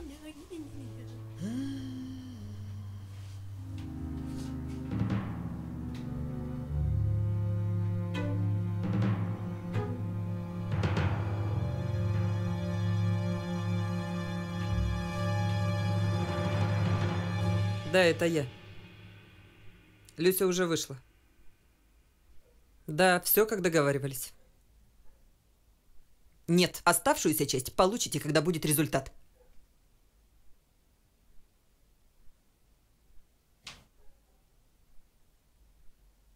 Я от вас тоже не в восторге.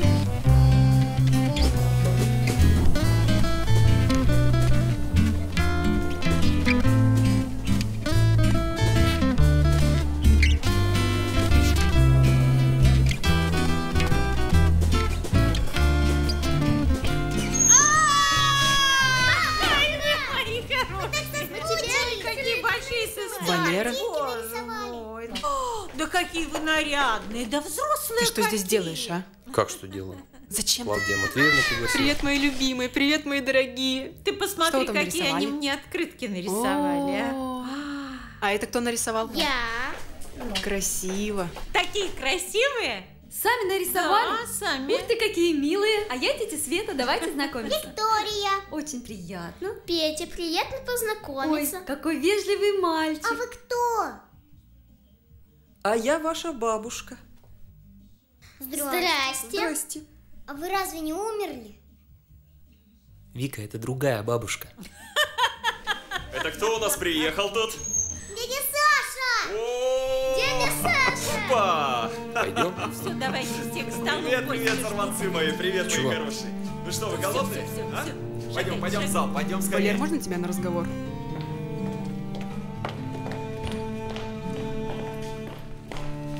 Ты мне врал все эти годы, да?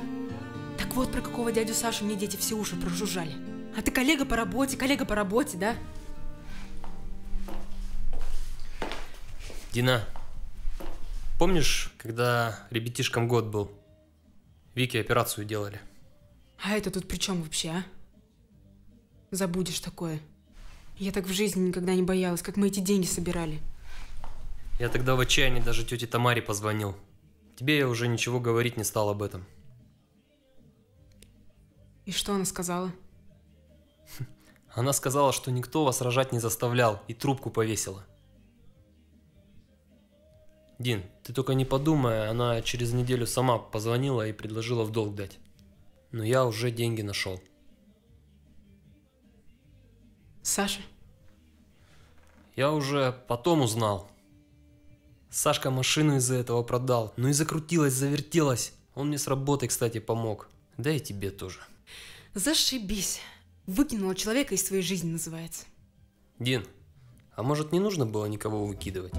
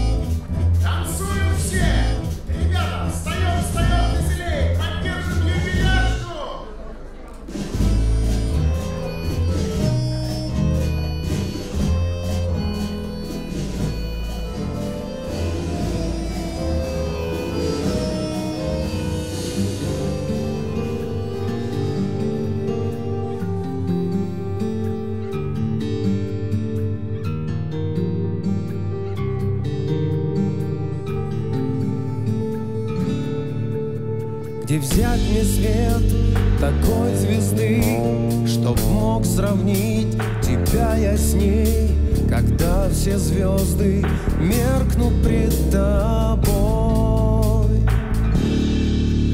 Где мне искать твои следы на этом множестве путей, что привели к тебе одной. Немые слезы в глазах осенних, и где-то тихо стонет боль. Сюжет избитый без сомнения, но я играю эту роль. Приходит ночь, как избавление, с собою принося мечты, в которых так прекрасна ты.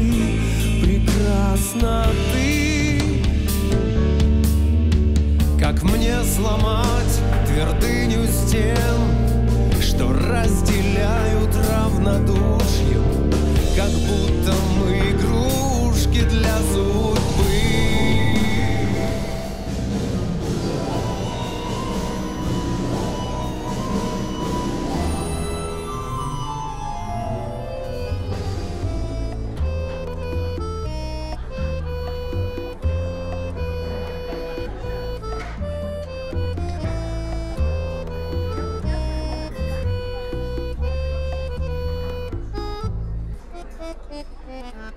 Зашибись. Диночка у нас, значит, танцует, а я тут режу помидоры. Отлично. Прекрасный вечер. Вообще.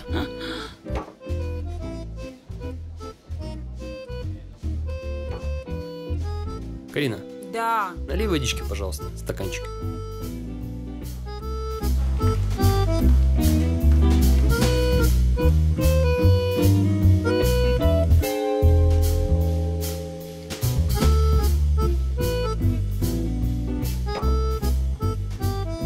Пожалуйста.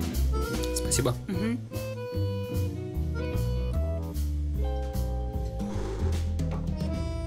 Это ж водка. Да? Я же водички попросил. О, девчонки. Мужики.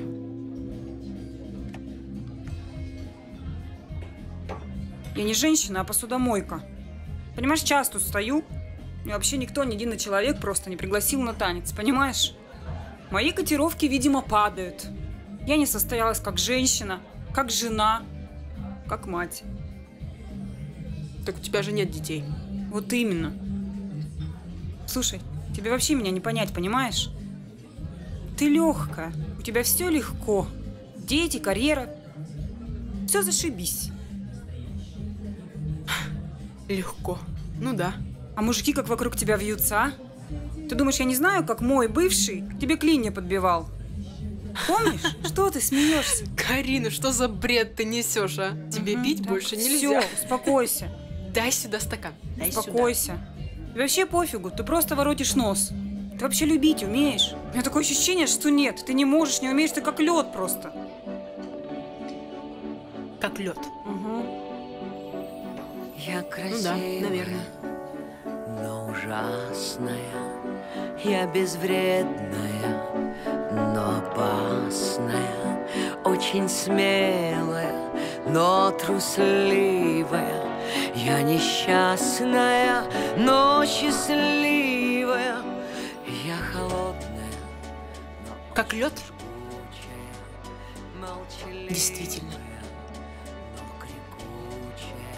Любить не умею. Не любила никогда. Так, девочки, курочки мои, о чем кудахчите? Ну-ка, повеселей, повеселей. Пойдемте, пойдемте танцевать. Ну, жигу-дрыгу.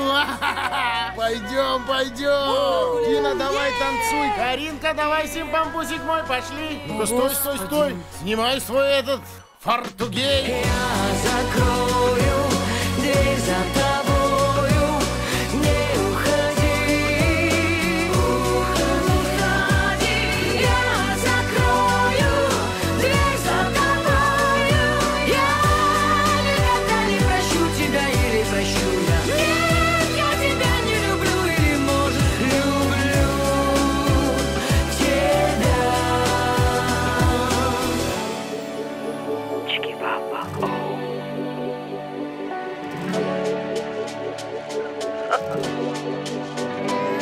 Я довольна собой, да, я довольна собой. Мне не надо другой, не такой, никакой. Мне бы вдаль от земли, мне куда облака. Я пока еще не понимаю, куда. Но скажите тогда, как мне бедной прожить, если бедной... Ты меня, тоже мне тиран нашел. Ты вообще откуда взялся, а? Тебя в поселке быть не должно было. Но я здесь. Сидел бы в Москве своей работал. Нет, приехал. Молодец. Взбаламутил все опять. А я тебя забыла. Дина, да что с тобой Да не происходит, трогай черт ты возьми, меня! а? Ты мне объяснишь? Почему ты от меня шарахаешься, как черт от ладана? Не трогай. Что значит не трогай? Не трогай, потому что нам нельзя, нельзя! Почему нельзя? Ты что, боишься меня? А?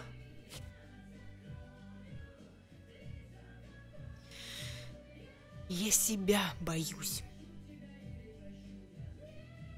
О, Дина, где тут у вас раковина? Извините, я помешала? Нет, ты как раз вовремя.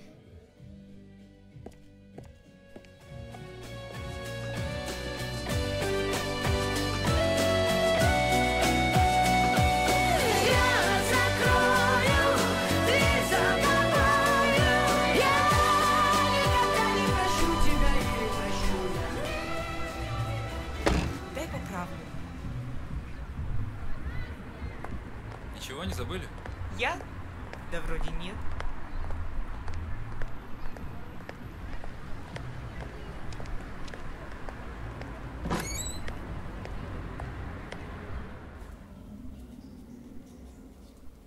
Дин, что происходит, а?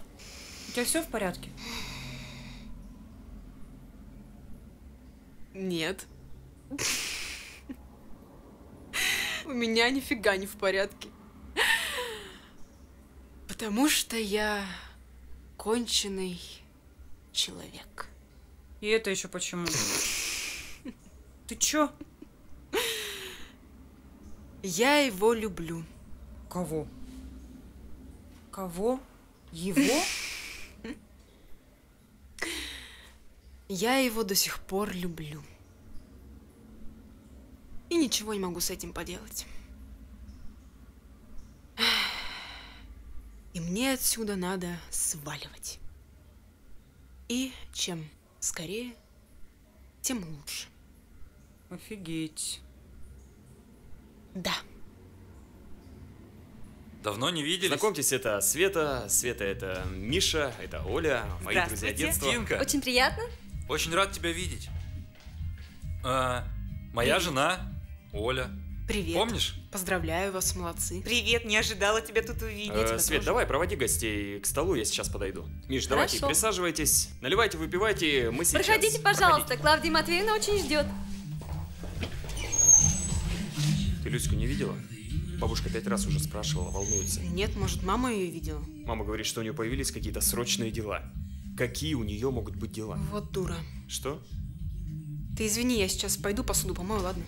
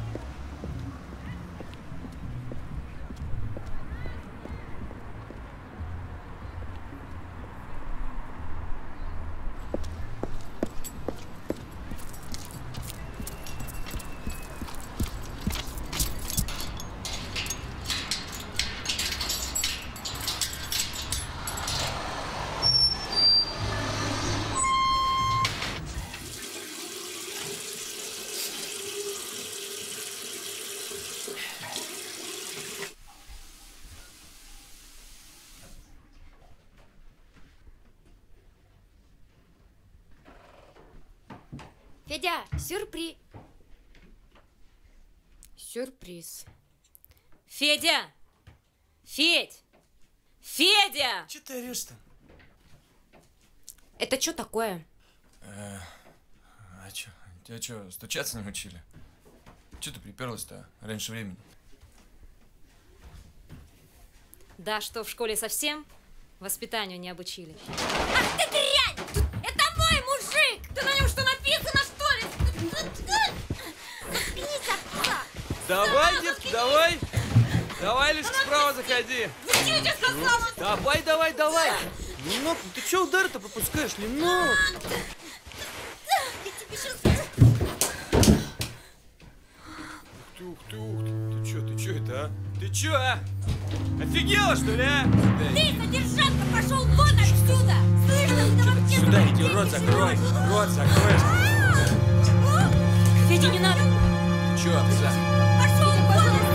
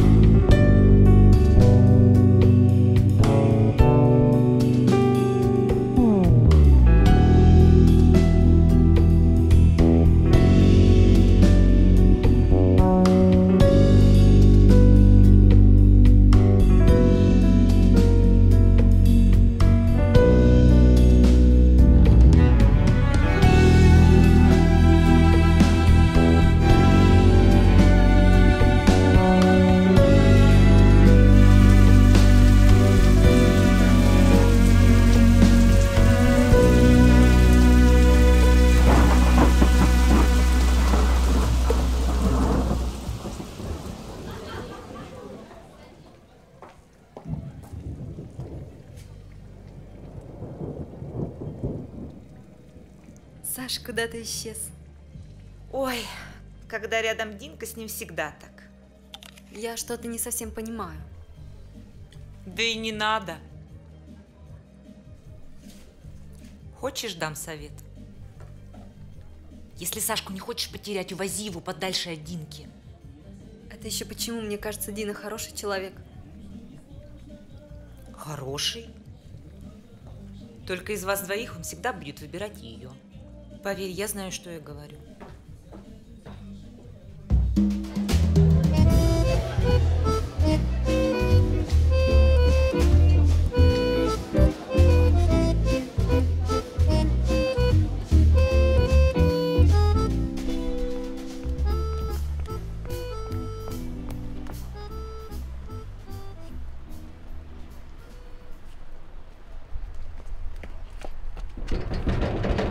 Федь, открывай, я знаю, что Люся у тебя.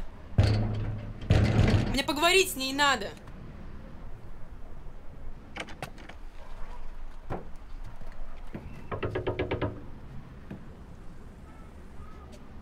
Его нет. Гараж пустой. Неплохо ты посуду моешь. Да, вот так я мою посуду. Слушай, может, они на речку ушли, а? Может.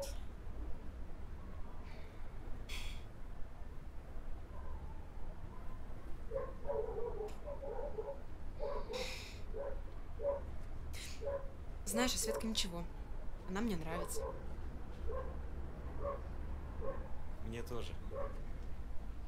Я тут подумала. Давай восстановим наши родственные отношения. Ну там, брат, сестра. Не получится.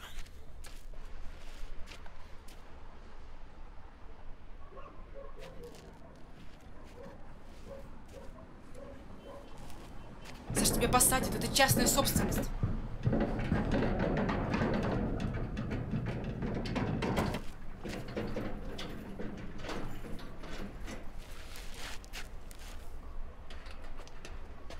Ты со мной?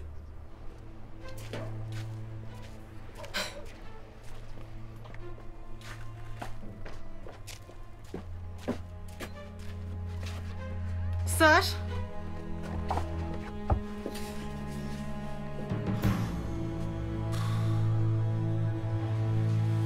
Девушку в реанимации. Готовьтесь к переливанию крови.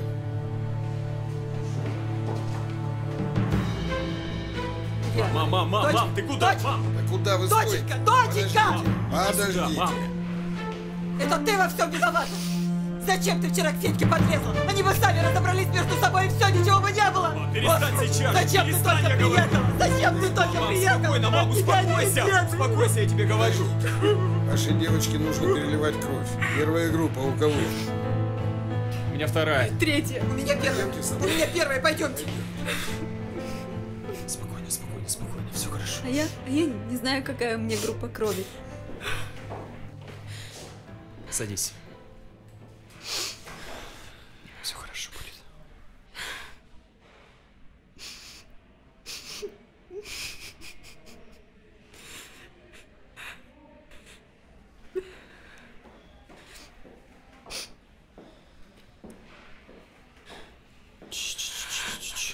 Успокойся. А я вот не знаю, какая у меня группа крови. Ты знаешь, я раньше тоже не знала. Мне в роддоме сказали. А я в школе еще узнал. Со школы помню. На биологии проходили. По табличке специальной. У меня у отца первая группа крови, а у мамы вторая.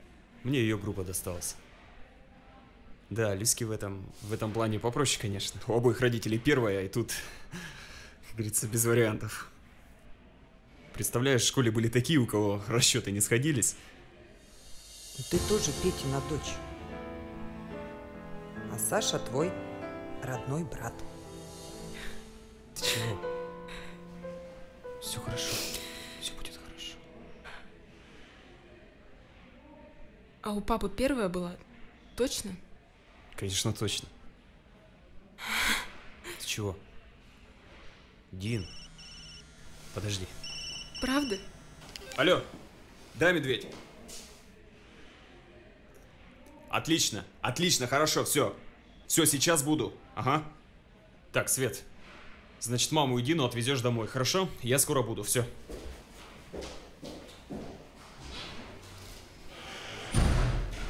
Дин, ну что ты? Если ты из-за Люси, ну не расстраивайся. С ней все хорошо будет, вот увидишь. Дин, может тебе водички принести или кофе? Я быстро сбегаю. Дин, ну ты чего? Свет, знаешь, ты хорошая. Ты хорошая, правда. И Саше с тобой очень повезло. Очень повезло, правда.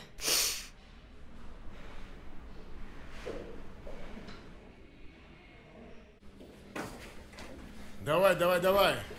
К участковому. Давай, пошли. Стой. Побежал. Тихо.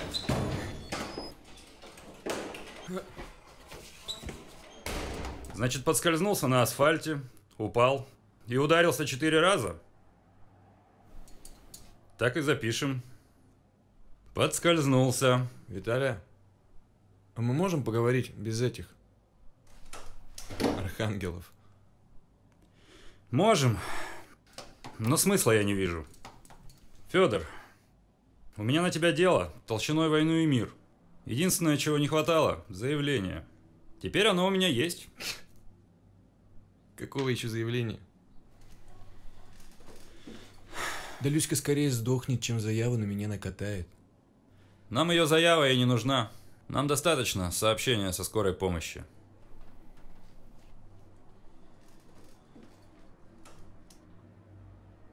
Значит так, я один эту бодягу расхлебывать не собираюсь. Пиши мои показания. Наняли меня. Ой, кто тебя нанял? Мамаша твоя. Я ее как зять не устраивал. Но она мне бабла хорошего посулила, если Люська меня с другой застукает. Ну, мол, разочаруется и сама от меня уйдет. Я же не знал, что она как придурочная с цепи сорвалась. Пришлось успокоить.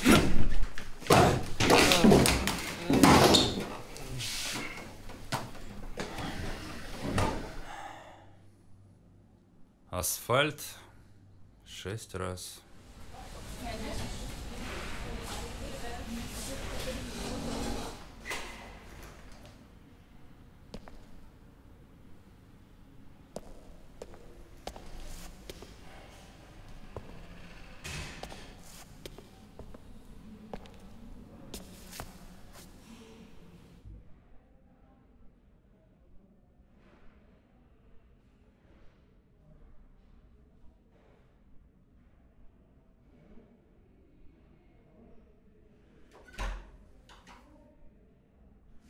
Здрасте.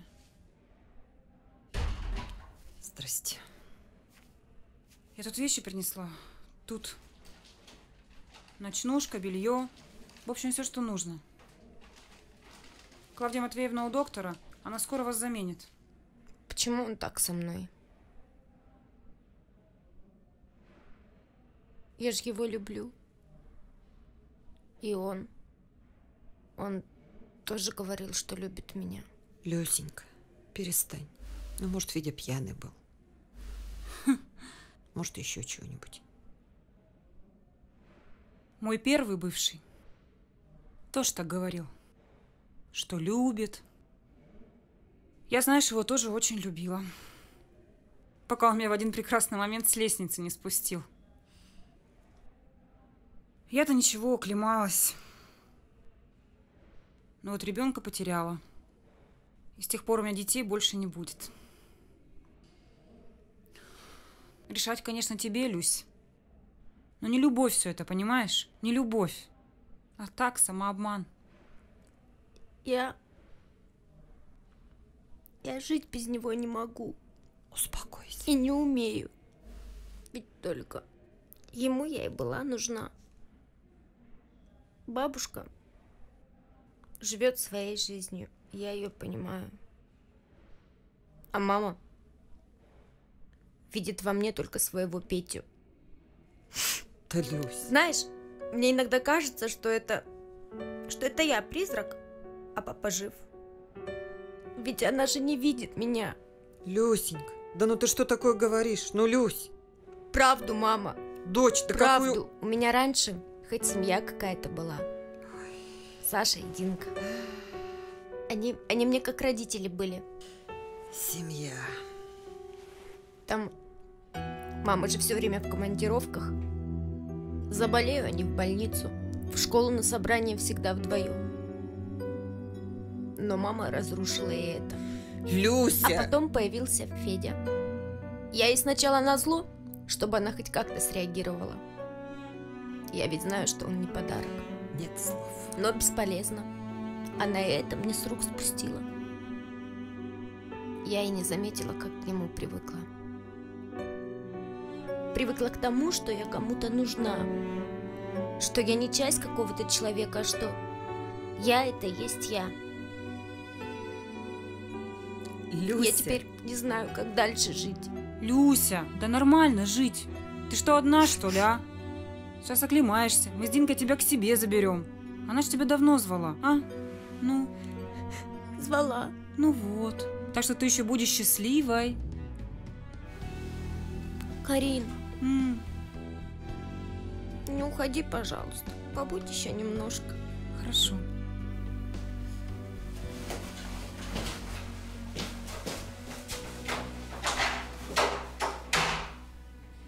Что случилось? А случилось то, что моя дочь неблагодарная... Ладно. Ни в чем Люся не виновата. Это так, это нервы. Том. Ну что, мам, я знаю, кто ее против меня настраивает. Да. Да, Динка. Тома, да остынь ты, господи. Одну дочь ты уже потеряла. Если такими темпами пойдет, то смотри, вся семья от тебя отвернется. А давайте, все отворачивайтесь, давайте, бросайте. Давайте, я никого не держу, и тебя, кстати, тоже.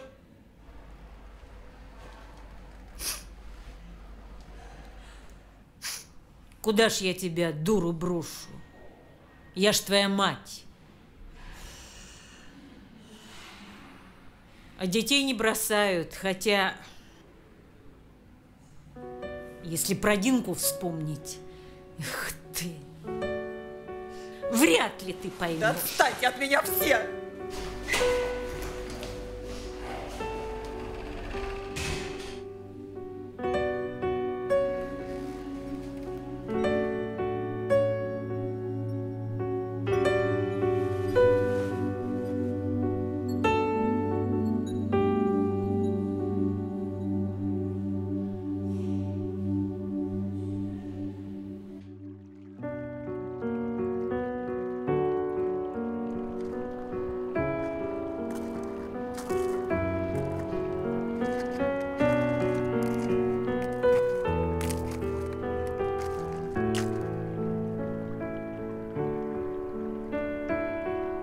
Спасибо тебе, Господи.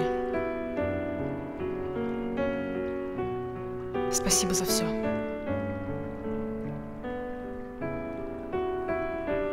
Как же ты меня от аборта отвел, а? Я ж так боялась. Ну что я ей сделала, а? Ну за что она со мной так?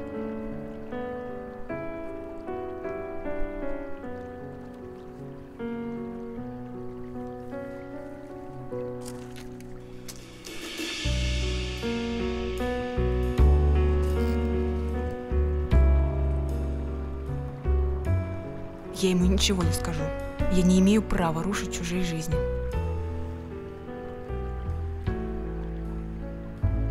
Потому что это не любовь. Это какая-то сердечная патология. Это лечится, наверное. Но нельзя же так сильно от кого-то зависеть, а? Я ведь жить без него так и не научилась.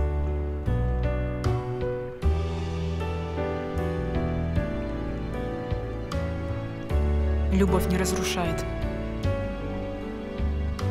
Это не любовь.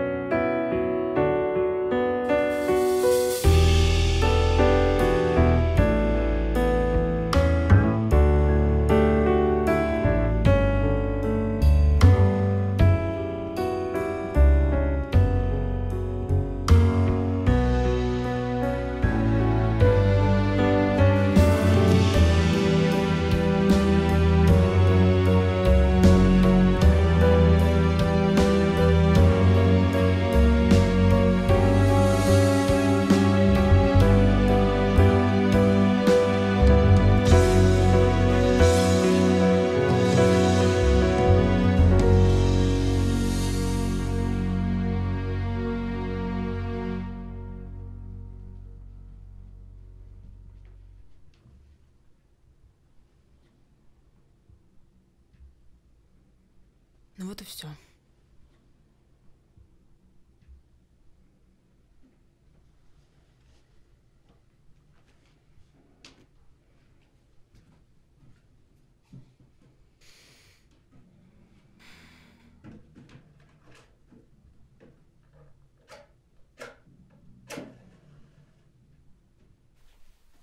Господи, сделай так, чтобы у них все было хорошо. Не оставляй, пожалуйста, ни меня, ни Сашу, ни маму. Опять за старое? Мам, не беспокойся, я завтра уеду. Всю жизнь поражаюсь. С какой легкостью ты ломаешь человеческие жизни и даже угрызений совести не чувствуешь. А ты чувствуешь, мам? Почему ты соврала мне, что Саша мой родной брат?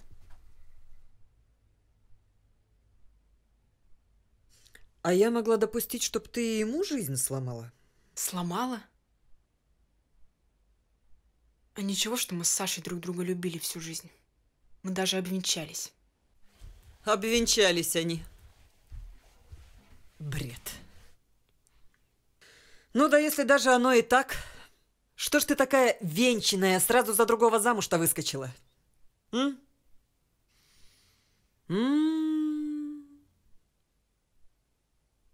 Теперь я понимаю, почему Саша до сих пор не женат. Бедная Света. Ты ведь и ей жизнь поломала. Да, хороша любовь. Не успел Саша в армию уйти, как ты тут же по мужикам забегала. Пузо заработала. Ну? Ну и насколько хватило этой твоей хваленой любви? Ты хоть сама себе-то признайся. Я не смогла аборт сделать.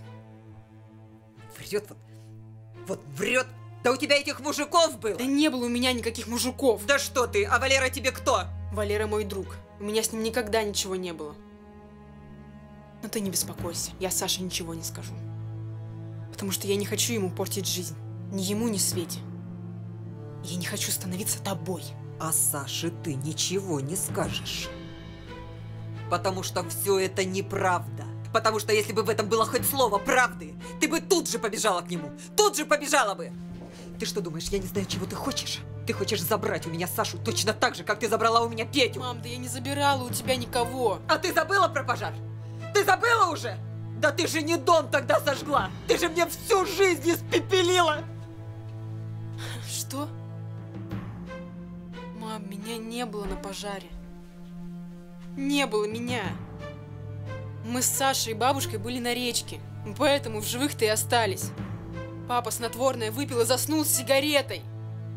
У тебя даже сейчас не хватает смелости признать свою вину. Да я тебе Богом клянусь, мама! Не смей! Не смей, дрянь! Лживая лицемерка! Не смей! Петя не мог! Петя не мог! Все хорошо? Что, Люси хуже стало? Нет, Люси лучше. Ее в палату перевели. Ну хорошо. Слушай, ты не будешь возражать, если она какое-то время с нами поживет? Вообще давно надо было это сделать, и Динка была права, что ее нельзя оставлять с матерью. Саш, ты можешь мне ответить на один вопрос? Ну, конечно. Если бы я сказала тебе, что Дина не виновата в вашем расставании, и что она тебя до сих пор любит, кого бы из нас двоих ты выбрал?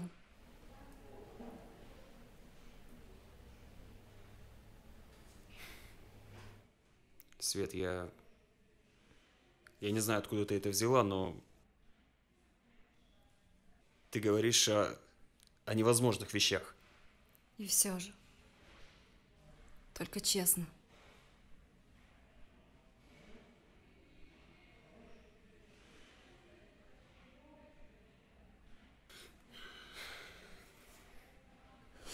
Спасибо за ответ.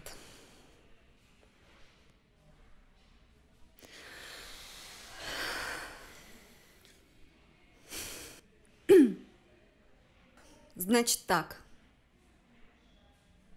Когда ты был в армии, твоя мать соврала Дине, что у вас общий отец.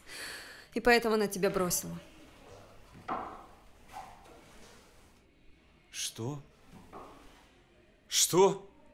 Ты вообще понимаешь, что ты несешь? Да, я слышала их разговор.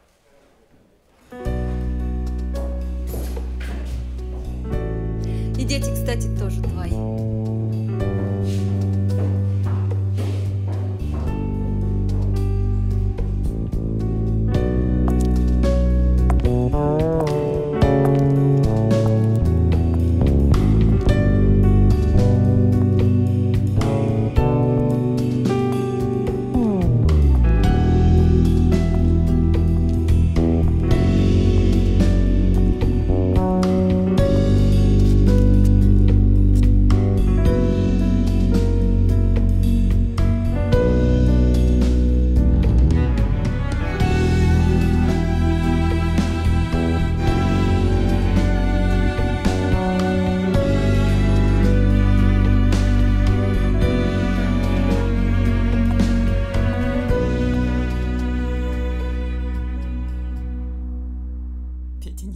курил в постели, что она несет. Я не могла так ошибиться. Петь, ну что за дурная привычка, а? Ты как ребенок, честное слово. Я весь день не курил. Угу. Курение вредно для твоего здоровья. Снотворное. Таблетку не забудь принять. Да меня от этих таблеток в сон клонит.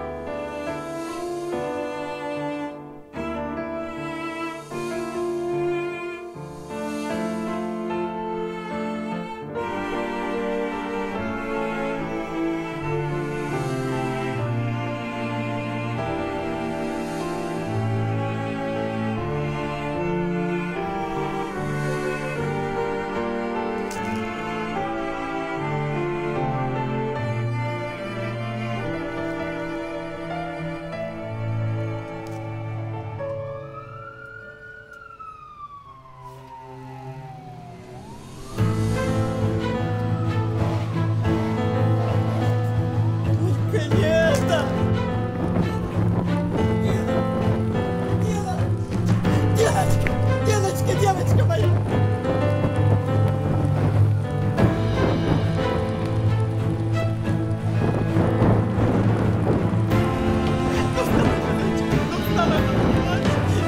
Саша! Саша! Мама! Дедочка! Прости! Мама, пойди!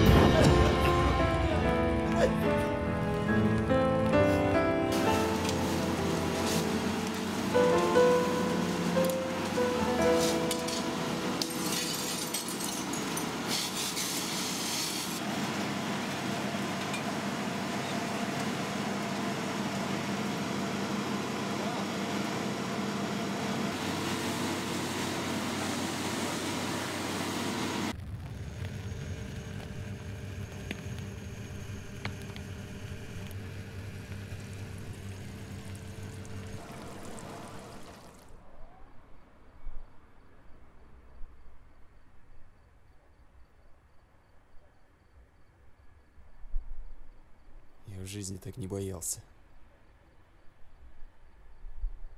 Когда увидел тебя на полу, думал, все. Саш, ну все же хорошо. Хорошо? Что хорошего? Я ведь и не жил без тебя, считай. Все время про тебя спрашивал. То у Валерки, то у бабушки. С ума сходил, когда ты воспаление легких подхватила. Или когда тебя с работы уволили из-за детей. Саш, я не понимаю, о чем ты. Все ты понимаешь. Почему ты мне не сказала про то, что тебе мать наплела? Я имел полное право знать. Про детей. Про моих детей. А зачем? Чтобы ты тоже в этом аду жил. Тебе-то это за что, Саш? Да я не могу тебе жизнь ломать. Сейчас это зачем? 7 лет прошло, Саш. У тебя Света есть, она замечательная, и ты с ней счастлив. Я с ней счастлив. Ты за меня будешь решать?